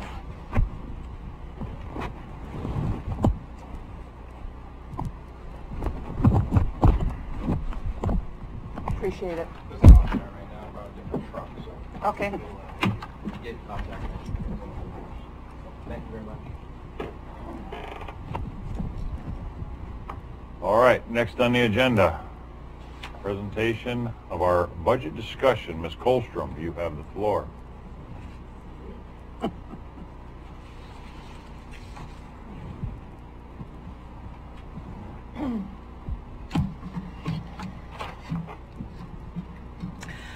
Louise Kallstrom, County Accountant. And this discussion is kind of looking at the handout that I gave you last week, the one that has the two from contributions. And so this is where I am on the budget right now. As we discussed last week, it's a static budget. It's 1 second, please. We have an issue. Are we having an issue? I think Commissioner Gold just... I was trying to get By out the of way, this. have we introduced ourselves to our budget committee members here? Mr. Elkhorn is there. I don't know if you know them, Louise. I have met Richard. Hi, Brett.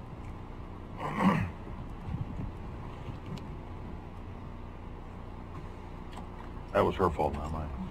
It's my fault. I'll take it. First to admit it. It's nice to see you guys work together. Share the blame. Well, if I'm wrong, I'm wrong.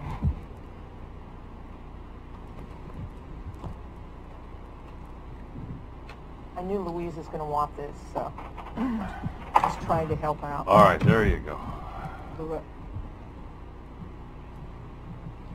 Can you make that any bigger? Well, if I made it bigger, you wouldn't. That's okay. It's kind of just a talking point, really, to show you where we are. This is what we saw last week, correct? Yes, this is what I handed out last week, and I went through and explained like all the notes on the bottom, right. And the format of this spreadsheet. The bottom line is I have this, but I don't have the arrow thing, but the mouse. Is that the mouse over there? You can use the arrow down is what you can use. But do you want this? I just wanted to use the mouse to Okay. move the little Cursor.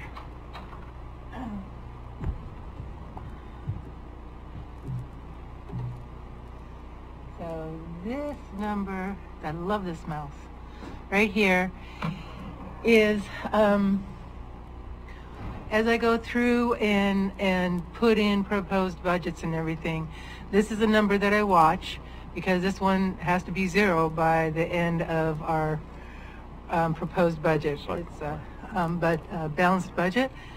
The proposed budget has to be balanced. I can't present you with a proposed budget that's not balanced. So somehow I have to get that $256,566 as it sits today. That's not the final number, but that I have to get that to 0. Right. So what I'm trying to get from you today is on these notes down at the bottom, I have done some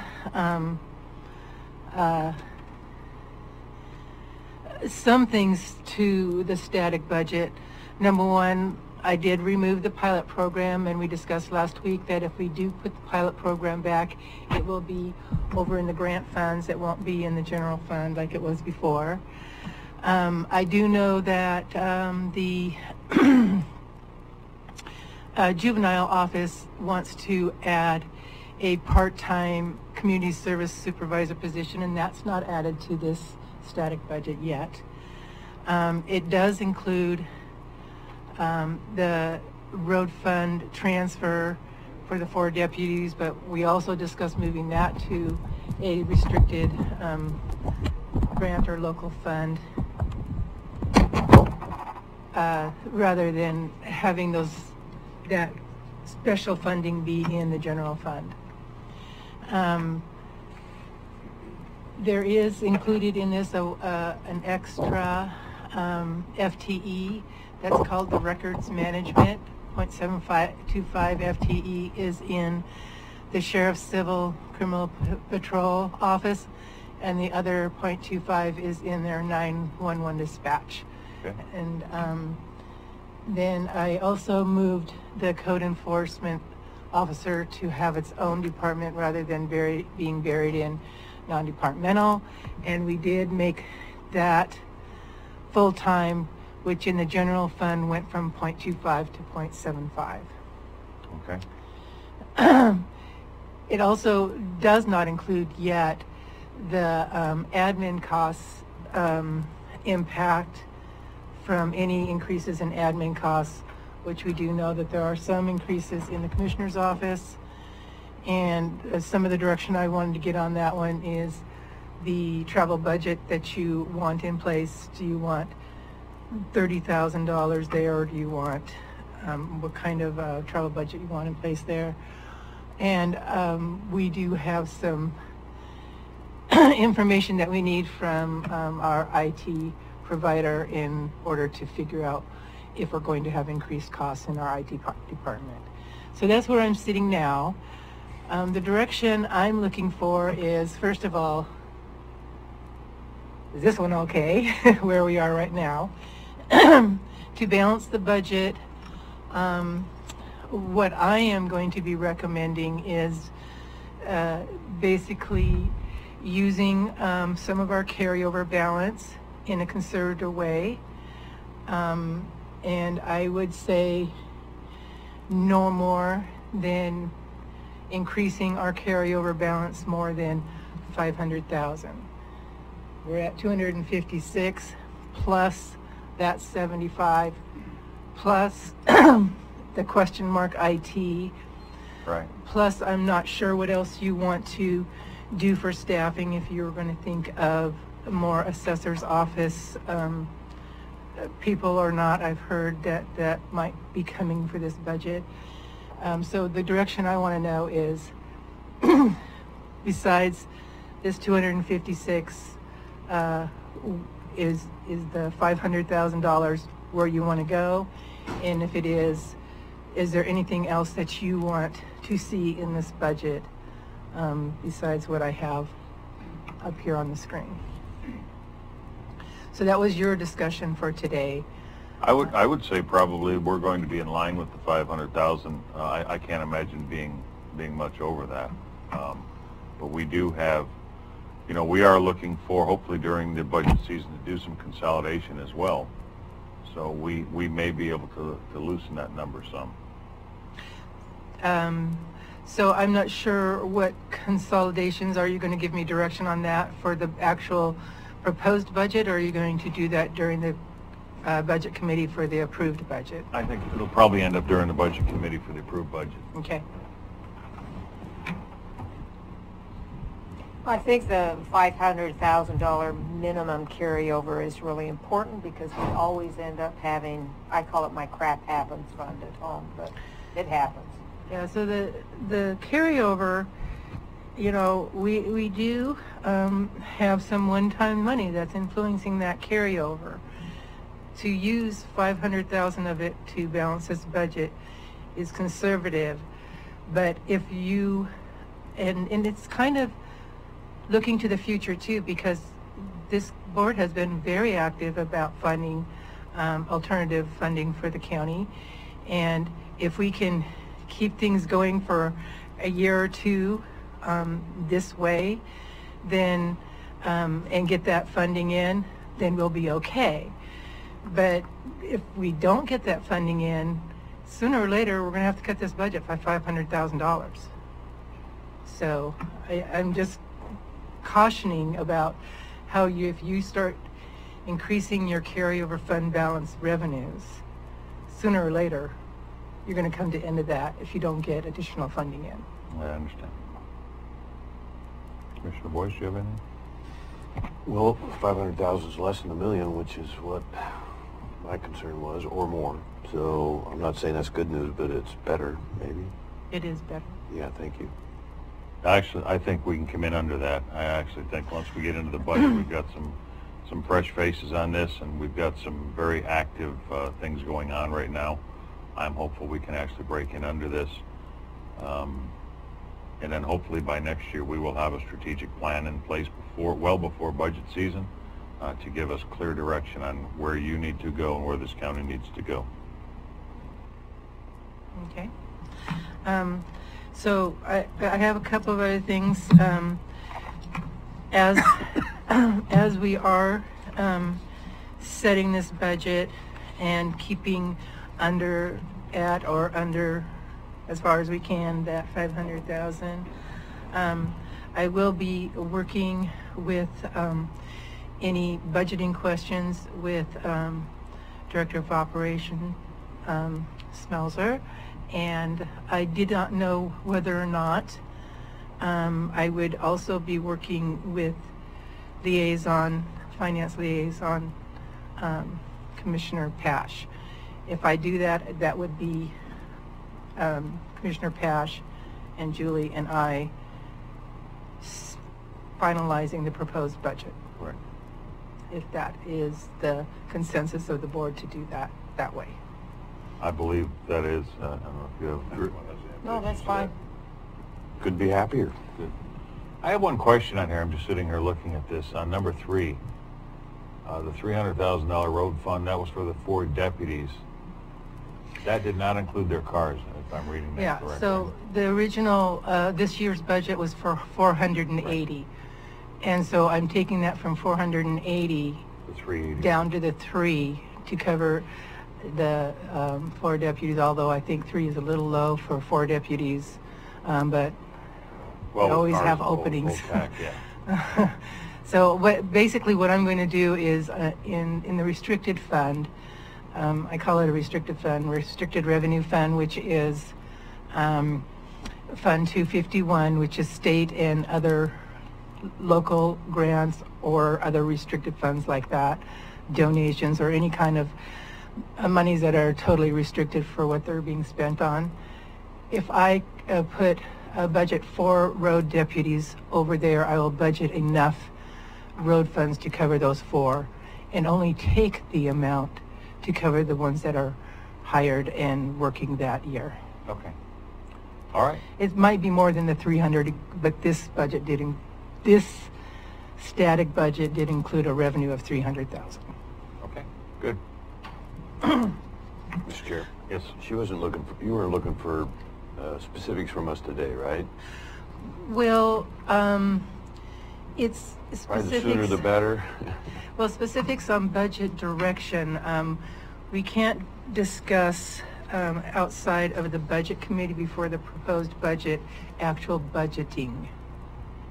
So I'm looking for the board for direction on where we're going to go, like setting the carryover balance or something like that, but or to budget for specific, like add positions or something like that I will tell department heads when I hand out their worksheets.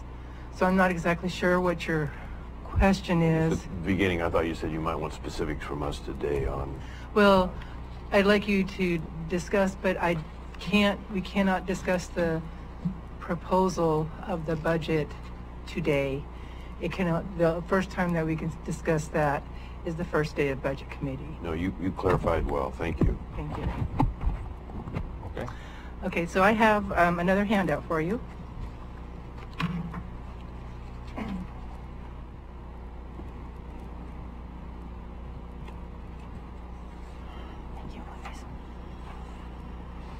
Thanks.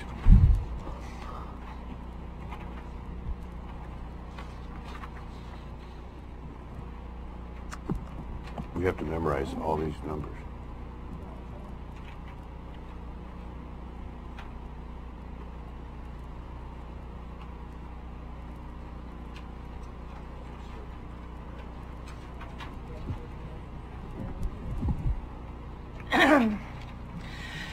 So I'm going to read,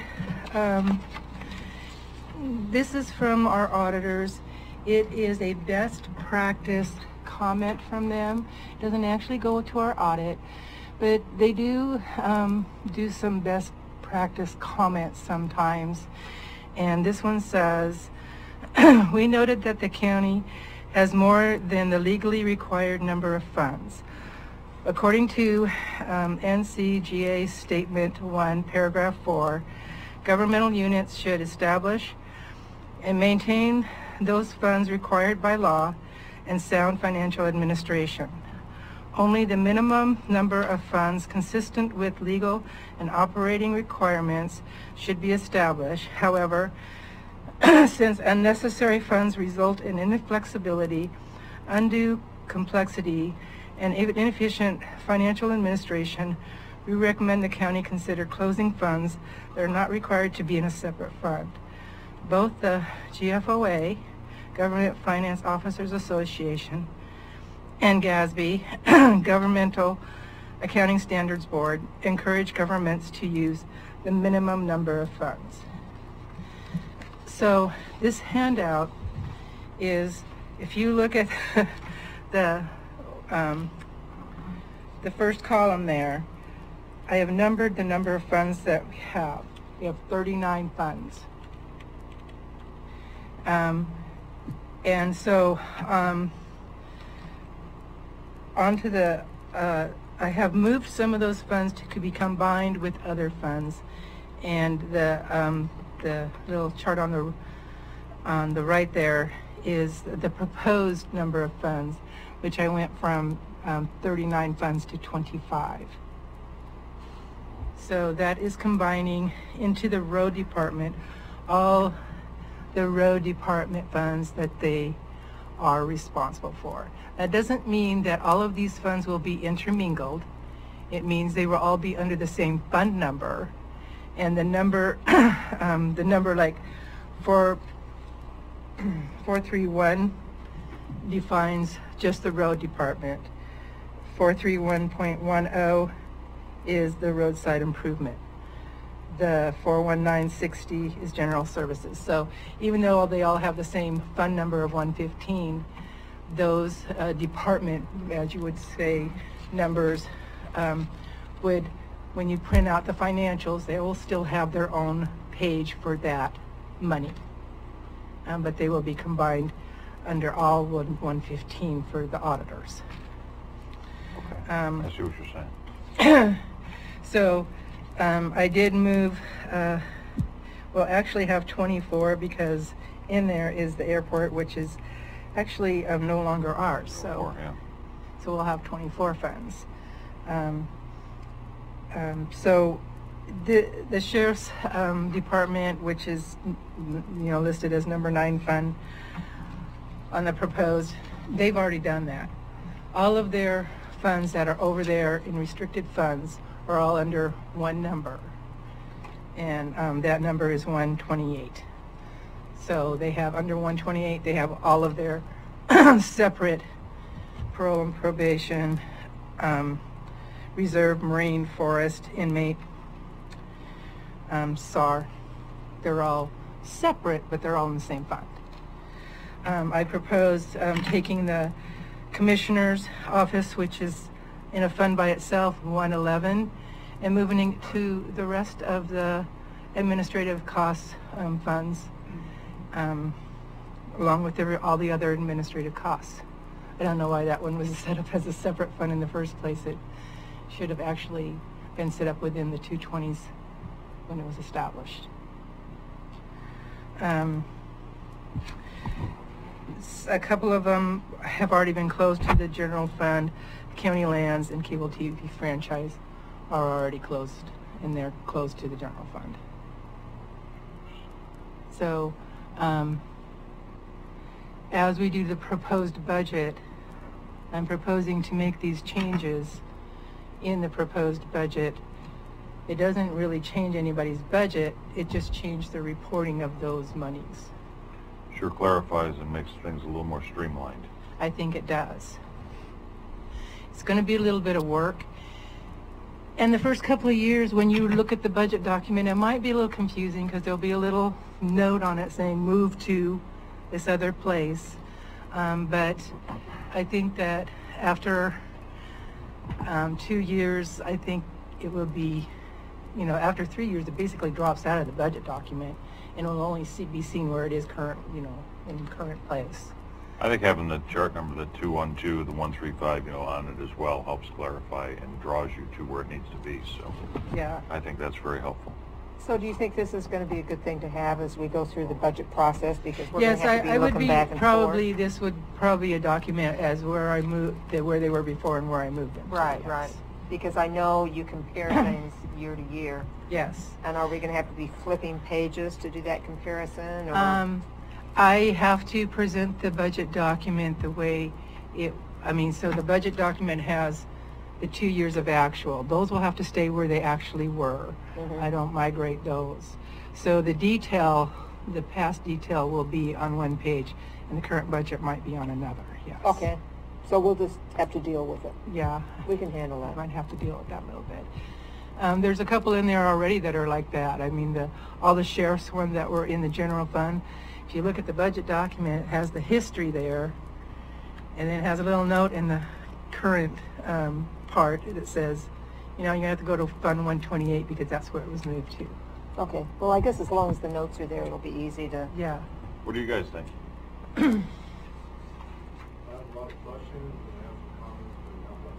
Okay. Same way with me, I'm just interested in learning the process. If we're going to have more workshops to get started, and I realize in the state law we can't really discuss that. But this meeting, but I have lots of ideas. Okay. Is it on? Oh, they need to speak. Yeah. Sorry. The question was more workshops. Actually, we will have the first day on May 6th. I believe it's May 6th. On May 6th, we will hand out the budget, read the budget message. It is take public comments. And at that time, I will be going over the budget document, answering any questions about the budget message, which basically explains what you did in this budget, and doing any training on budget committee and their roles as a budget committee member. So that's the kind of training that we will do. We'll go over, make sure that they can look at and read the budget document, and then once those are handed out on May 6th, then we will come back on May 14th to start the budget deliberations. So we really won't be discussing the proposed budget or deliberating on it on May 6th. We will only be presenting it and doing some training. I'm not sure what other training you might want to require, but I'm not sure when I would be able to do any other training than that, because I have a budget to be published by May 5th, and that's going to be a difficult task. You guys both have the budget calendar and everything? Okay. Maybe before you leave, you can get that from Ms. Colstrom to make sure. I know it's on the website as well. Does all the budget committee members have emails? So if we can make sure that Ms. Colstrom has your email and contact information, I know it's on their resumes, but that way you could just include them. So what I'll be sending them is a budget calendar and a pamphlet from Department of Revenue on it's called a Budget Committee Handbook. So I'll send those out ahead of time, and then we will go over those on the first meeting in May. Great. Because the first thing I saw... You can't, you have to be able to talk. Yeah, everything has to be recorded, sorry. Sorry. Yeah, because the first thing I saw on the internet was April 29th, and I haven't checked since then, so apparently that's... Here's the budget committee calendar right here. You can take that. Okay. And then give Ms. Colstrom your information, and then she'll include you on everything. Yeah, I don't know where I got that. I think back in January I got that. Is this available on our website? I thought I saw it on the website, something about April 29th. I may have seen it when they were asking for volunteers, but I might be wrong. I believe that the budget calendar is on the website. It should be already. There it is there. I might have missed it. Yeah, just go ahead and get Ms. Colstrom your private and personal information, and she can. Okay, I see what I did. She'll include you on all the emails and everything. Sure. Thank you. Thank you, sir. Now the budget calendar does come contain a couple of dates that are not pertaining to anybody but really me. I mean, I have to publish notices of these meetings, and that's on the calendar. That doesn't mean anybody else has to do anything. That means I do. So. I understand. All right. So the main date next coming up for Budget Committee is May 6th, and then the week of May 14th. Another thing that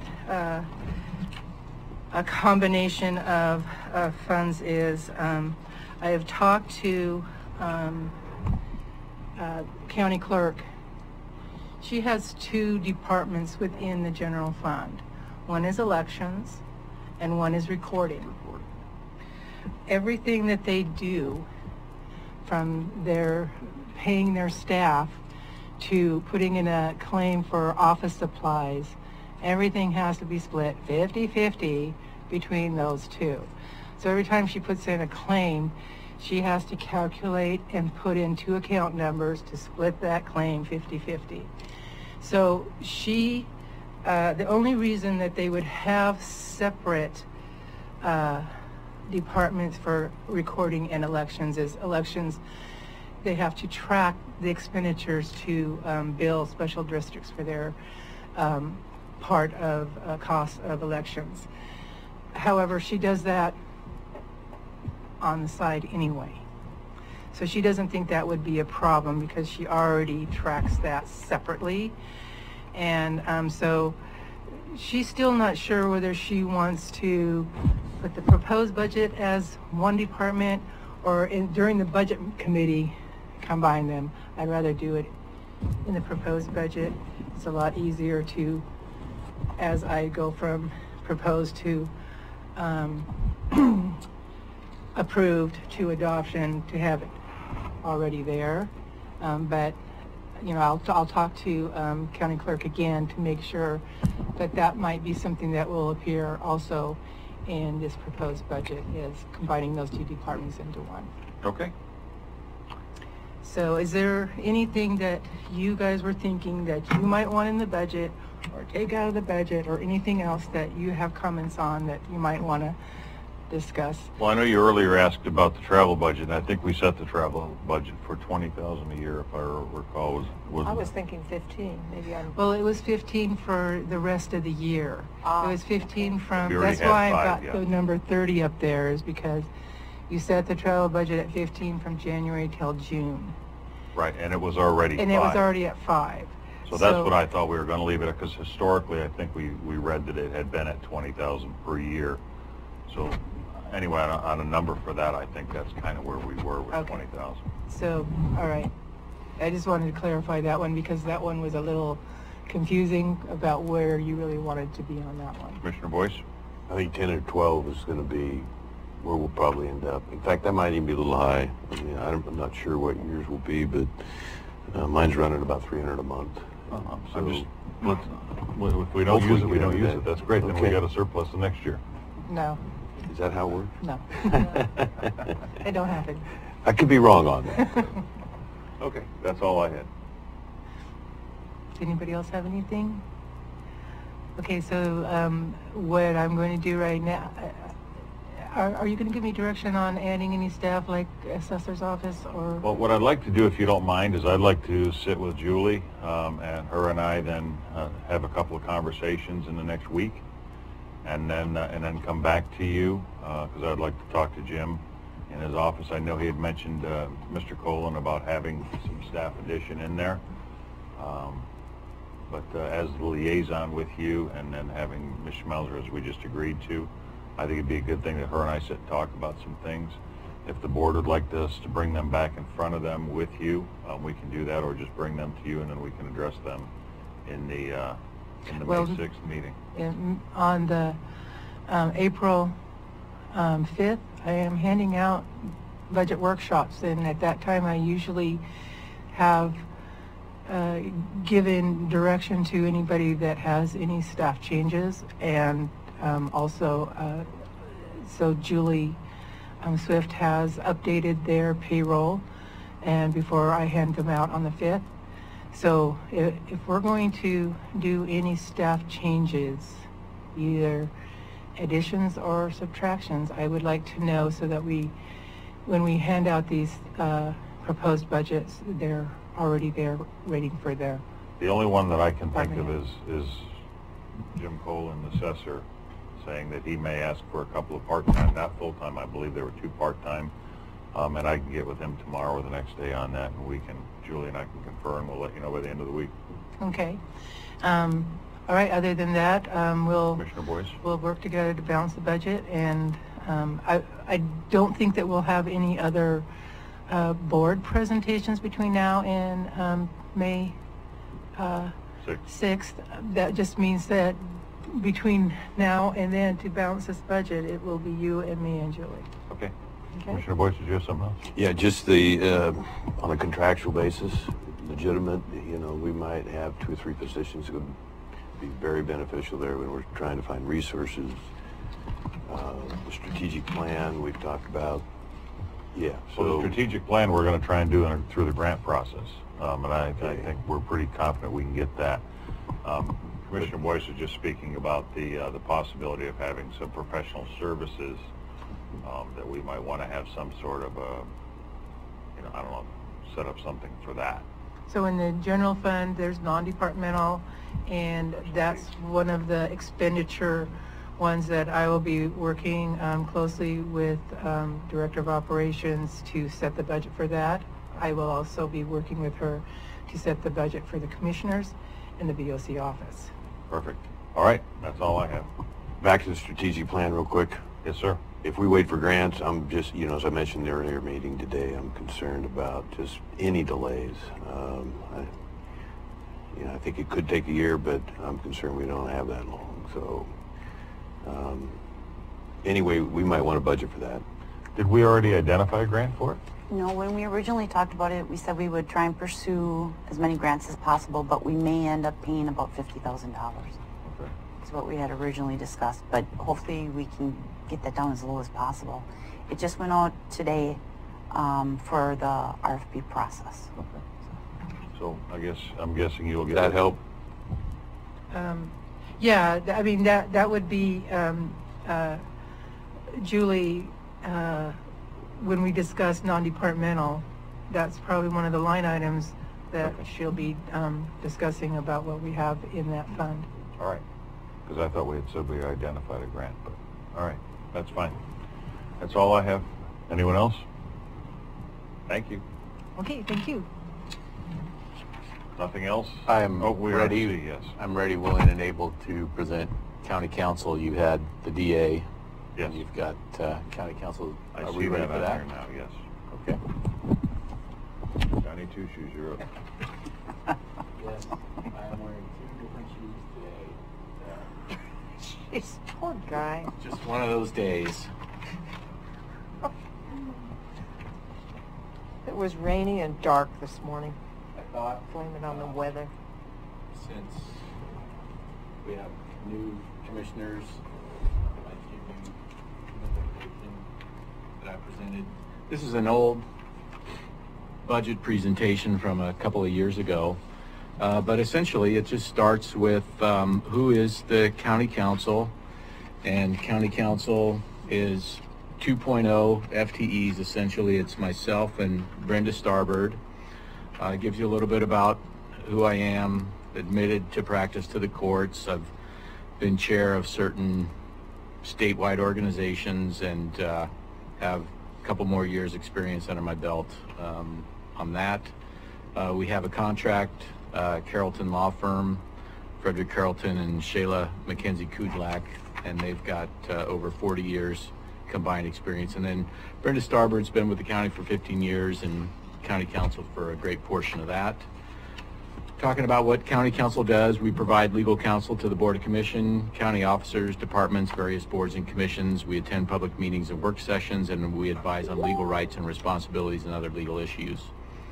We advise and provide training to county departments and staff on appropriate actions on a variety of legal problems and issues involving risk management. We interpret federal, state, and local legislation, statutes, rules, etc. We research and prepare ordinances, resolution, contracts, agreements, leases, deeds, and other legal documents. We investigate and analyze legal issues. We research, study, interpret applicational laws, court decisions, and other authorities and precedents, and we prepare opinions and memorandum briefs. We review all claims against the county, take appropriate action, including coordination with the county's insurance company and defense attorneys. And we prosecute and defend and appeal legal actions, suits, and other proceedings on behalf of the county. We prepare and present cases at trials and hearings, and we investigate facts, interview and depose witnesses, and we prepare case reports and summary. Serve as a risk manager, and at that time we were facilitating county meetings. We're not doing that so much anymore. Sources of the revenue for the county council are general fund, internal service allocations, and then franchise, solid waste, and cable television. After I got here, I questioned why county council was paid out of cable television, and since that time they've moved cable television into general fund. Your options for county council, there's more or less 3 options. One, you can contract outside legal counsel. A survey of the recent area, well, really just Gold Beach. Maybe I didn't get any response from Brookings, but Gold Beach pays their contract outside counsel $190 to $200 an hour. And last year, their last complete budget year, they paid $40,000 for outside legal counsel. That's for a population of about 2,200 people. So we're 22,000. If you multiplied that by 10, you'd pay $400,000 for your legal costs. So are you asking for a raise? Nope, I'm just trying to give some perspective. I did check with another county, Hood River County. They contracted outside legal counsel at $71,640 per year, but they did not, that outside counsel did not do litigation or code enforcement, and that outside counsel would charge $150 per hour to do any litigation or code enforcement. And then that county also used a separate counsel for land use, bonding, and labor, and currently you're using me for land use and labor, and we haven't done a bond in this county for a long time, but I would recommend using outside bond counsel. Crook County, they have 2 full-time lawyers and 1 paralegal. They have a population of 20,690. They use internal. And then Baker County, their county counsel duties are performed by their district attorney.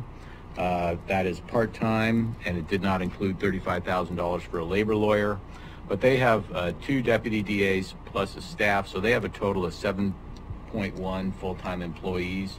And when you compare to us, at that time our DA staff had 3.74 and county council had 2.0, so we're at 5.74 versus 7.1 when they did the DA doing their county council. And really those are your options for county council. Just give you an idea of some of the things we've accomplished. In the time since I've been here, I've been trying to help the Board of Commissioners with its work as well as serving the citizens of the county. I've been here roughly 3 years, and in that time I've helped the board obtain favorable resolution for our citizens. One of the early actions I was involved in was Flores Lake. Our citizens were complaining that a state agency was causing a problem for them, and I went to bat for the county with that state agency, and we were able to get a favorable resolution where we were able to basically preserve the status quo for our citizens up there.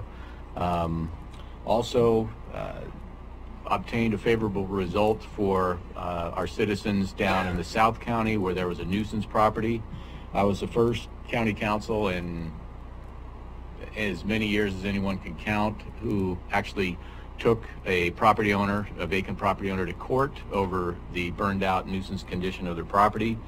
It had been such a long time that the court didn't even know what the process was like, so I had to educate the court and go through some steps. And since that time, that's allowed the successful movement of our code enforcement. First county council, been a long time to even sell a piece of county property. Before Julie Schmelzer left, she assembled a list of X number 100 of county properties. Why did we have X number of 100 of county properties? Because we never sold one in a long time. So she got the board to say, hey, start selling these things. And I said, well, I want to do one first. After we sold the first one, we received the money, and then the treasurer didn't know how to distribute it. There were just a lot of questions. So no one had seen one of these things in a long time. We sold 2 of them, and that whole property sales took a different direction because I think the prior board assigned it to the economic development director after a time, and then it just kind of went in a different place. And so I think we're going to get back active on that. We assumed tax foreclosure duties from the district attorney. By statute, either the county council or the district attorney can do tax foreclosure cases. Those are really a civil matter, and they were kind of just a strange item for the DA to handle, so we just took them back, and they're really a civil matter. So we've been doing those for the assessor. Since I've been here, I've prevailed on behalf of the county at the employment department when a terminated employee tried to claim unemployment benefits, and we defended that and justified our termination of that employee. That was a lady named Terry Perez. I prevailed at the tax court on behalf of the assessor against the City of Brookings challenge of they claimed an exemption on a piece of property, and we did not agree to that.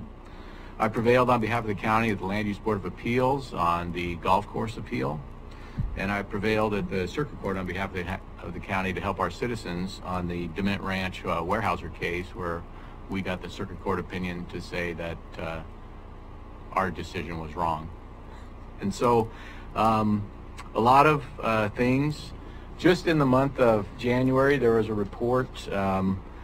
Oh boy, there's just so much that we worked on, but we're also doing grant administration for the Brookings Head Start, trying to help provide early education for kids. That's a Board of Commissioners direction. Just again, trying to hit some of the highlights. I did help arrange, there was some recent training on management and harassment with CIS. That's one of the risk management jobs. I work on the safety committee. We review all of the loss reports and recommend improvements to be made. Brenda and I administer the Port Orford Landfill Trust. Basically, the county owned the landfill. It was declared some kind of I don't want to call it a Superfund site, but it had problems, and so we had to cap it and stick in monitoring wells, and we have a fund that allows us to do monitoring and abatement of that, and we're responsible for that, and that's partly why our salaries are paid out of the solid waste disposal fees.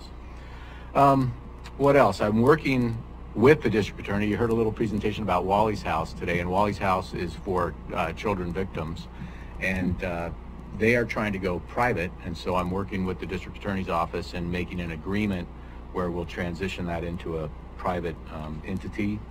I've helped assist on leases for buildings, the fair, human resources in multiple personnel matters, worked with the juvenile department on getting an intergovernmental agreement with the Brookings School District for a resource officer, talked about no camping signs, just many, many things. Again, lots of contracts. You all have seen my work on a daily basis, and just a lot of work gets done out of our office. We're involved in I think almost everything you guys see, and if you think you're busy, then we're right there with you. So really, that's all I've got. It's been a pleasure over the last 3 years to serve the county, and you know, be here ready, willing, and able to serve you guys to your choice in the future. So that's all I had, unless there's any questions. Well, I'd like to say thank you to you also for helping me to kind of get my feet under me the first couple of months. And, Thank you. Your legal advice and counsel to me has been very good. I do have one question on here, the presentation. The outside contract is $2,000 a month for roughly 18 hours. Do we use all those 18 hours? Is that just an estimate to reduce the number?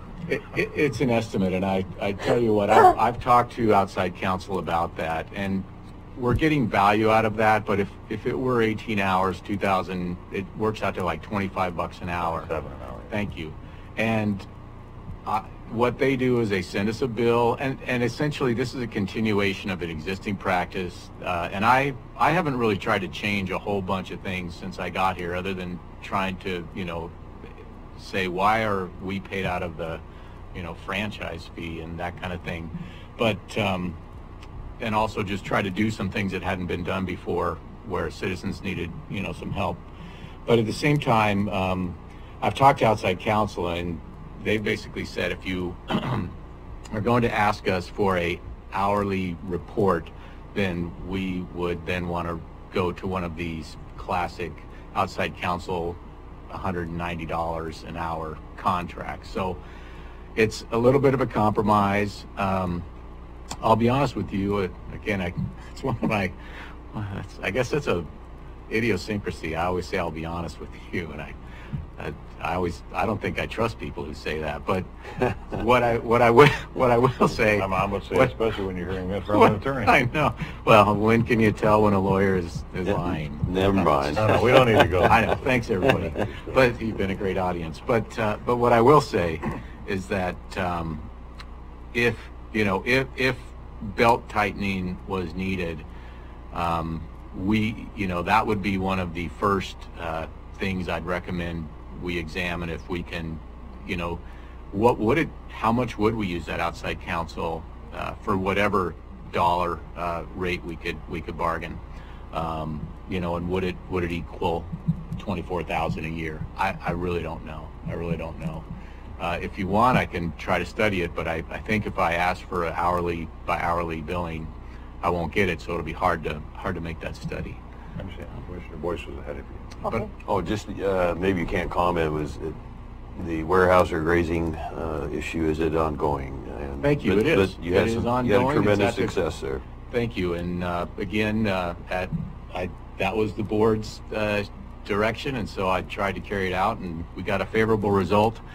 They have filed their brief. Weyerhaeuser has filed their brief at the Court of Appeals, so that's at the Court of Appeals, and our brief is due this coming Monday, and my intent is to ask for a first motion for extension of time. They call it a MOET, not like the champagne, but first extension of time. And they ask for, it's very common, Weyerhaeuser asked for an extension of time on their first brief. So we'll do that and give ourselves a little more time. But essentially, the same arguments are being made at the Court of Appeals as were made at the Circuit Court, and I liked our chances at the Circuit Court, and I like our chances at the Court of Appeals. And I've done dozens of appeals and had 5 or 6 cases at the Oregon Supreme Court. So that's my read. We have a very good chance of a good outcome at the Court of Appeals on that case. So, Commissioner Gold? I just have one last comment. Several years ago when I first came on, I was like, what are we doing this extra counsel for? Mm-hmm. And when I saw that it was $27 an hour, I backed way off, because I know that a lot of times when you're on vacation or can't be here, and with the number of meetings we've been having, I think that's invaluable. So even if it's not $27 an hour, I'm certain that it's far below the $190 and $200 an hour. Exactly. And the resource that Shayla provides, being available on the spot, her institutional knowledge of the county. She also is a government lawyer for several of the other local jurisdictions. She's just quite valuable. So I think, again, even if it's not penciling out exactly at that dollars and hours, for $2,000 a month to have an attorney on retainer just to handle any overflow, it's hard to put a price tag on that would be any less. But again, that'd be a board decision and that kind of thing. I just have one last question about the same issue. Do you use her other than just having her sit in our meetings? Oh, yes. Okay. Yes. So here's one of the ways I try to use her is I try to give her as much of the fair work as possible. I also give her some roads work, and by the way, I gave her all of the wolf work. That was a North County issue. Yes. She's a North County kid. That's the other part. She knows a lot of the people that could be affected. So another part about having Shayla on our side, she grew up around here, and she's part of the community, and she really knows what's going on. But anyway, so I thought that was such a unique issue and such something that would be so close to her, wheelhouse that I put her in charge of that, and I try to give her as much fair work as possible so that I can do that. And then she does some road stuff. So, but she does pretty much everything I ask. She's doing one of our other code enforcement cases. She's doing a real sticky one where she's got to fight with a lender, and she's fighting some national financial lending institution here in Circuit Court to get the Benham Lane property cleaned up.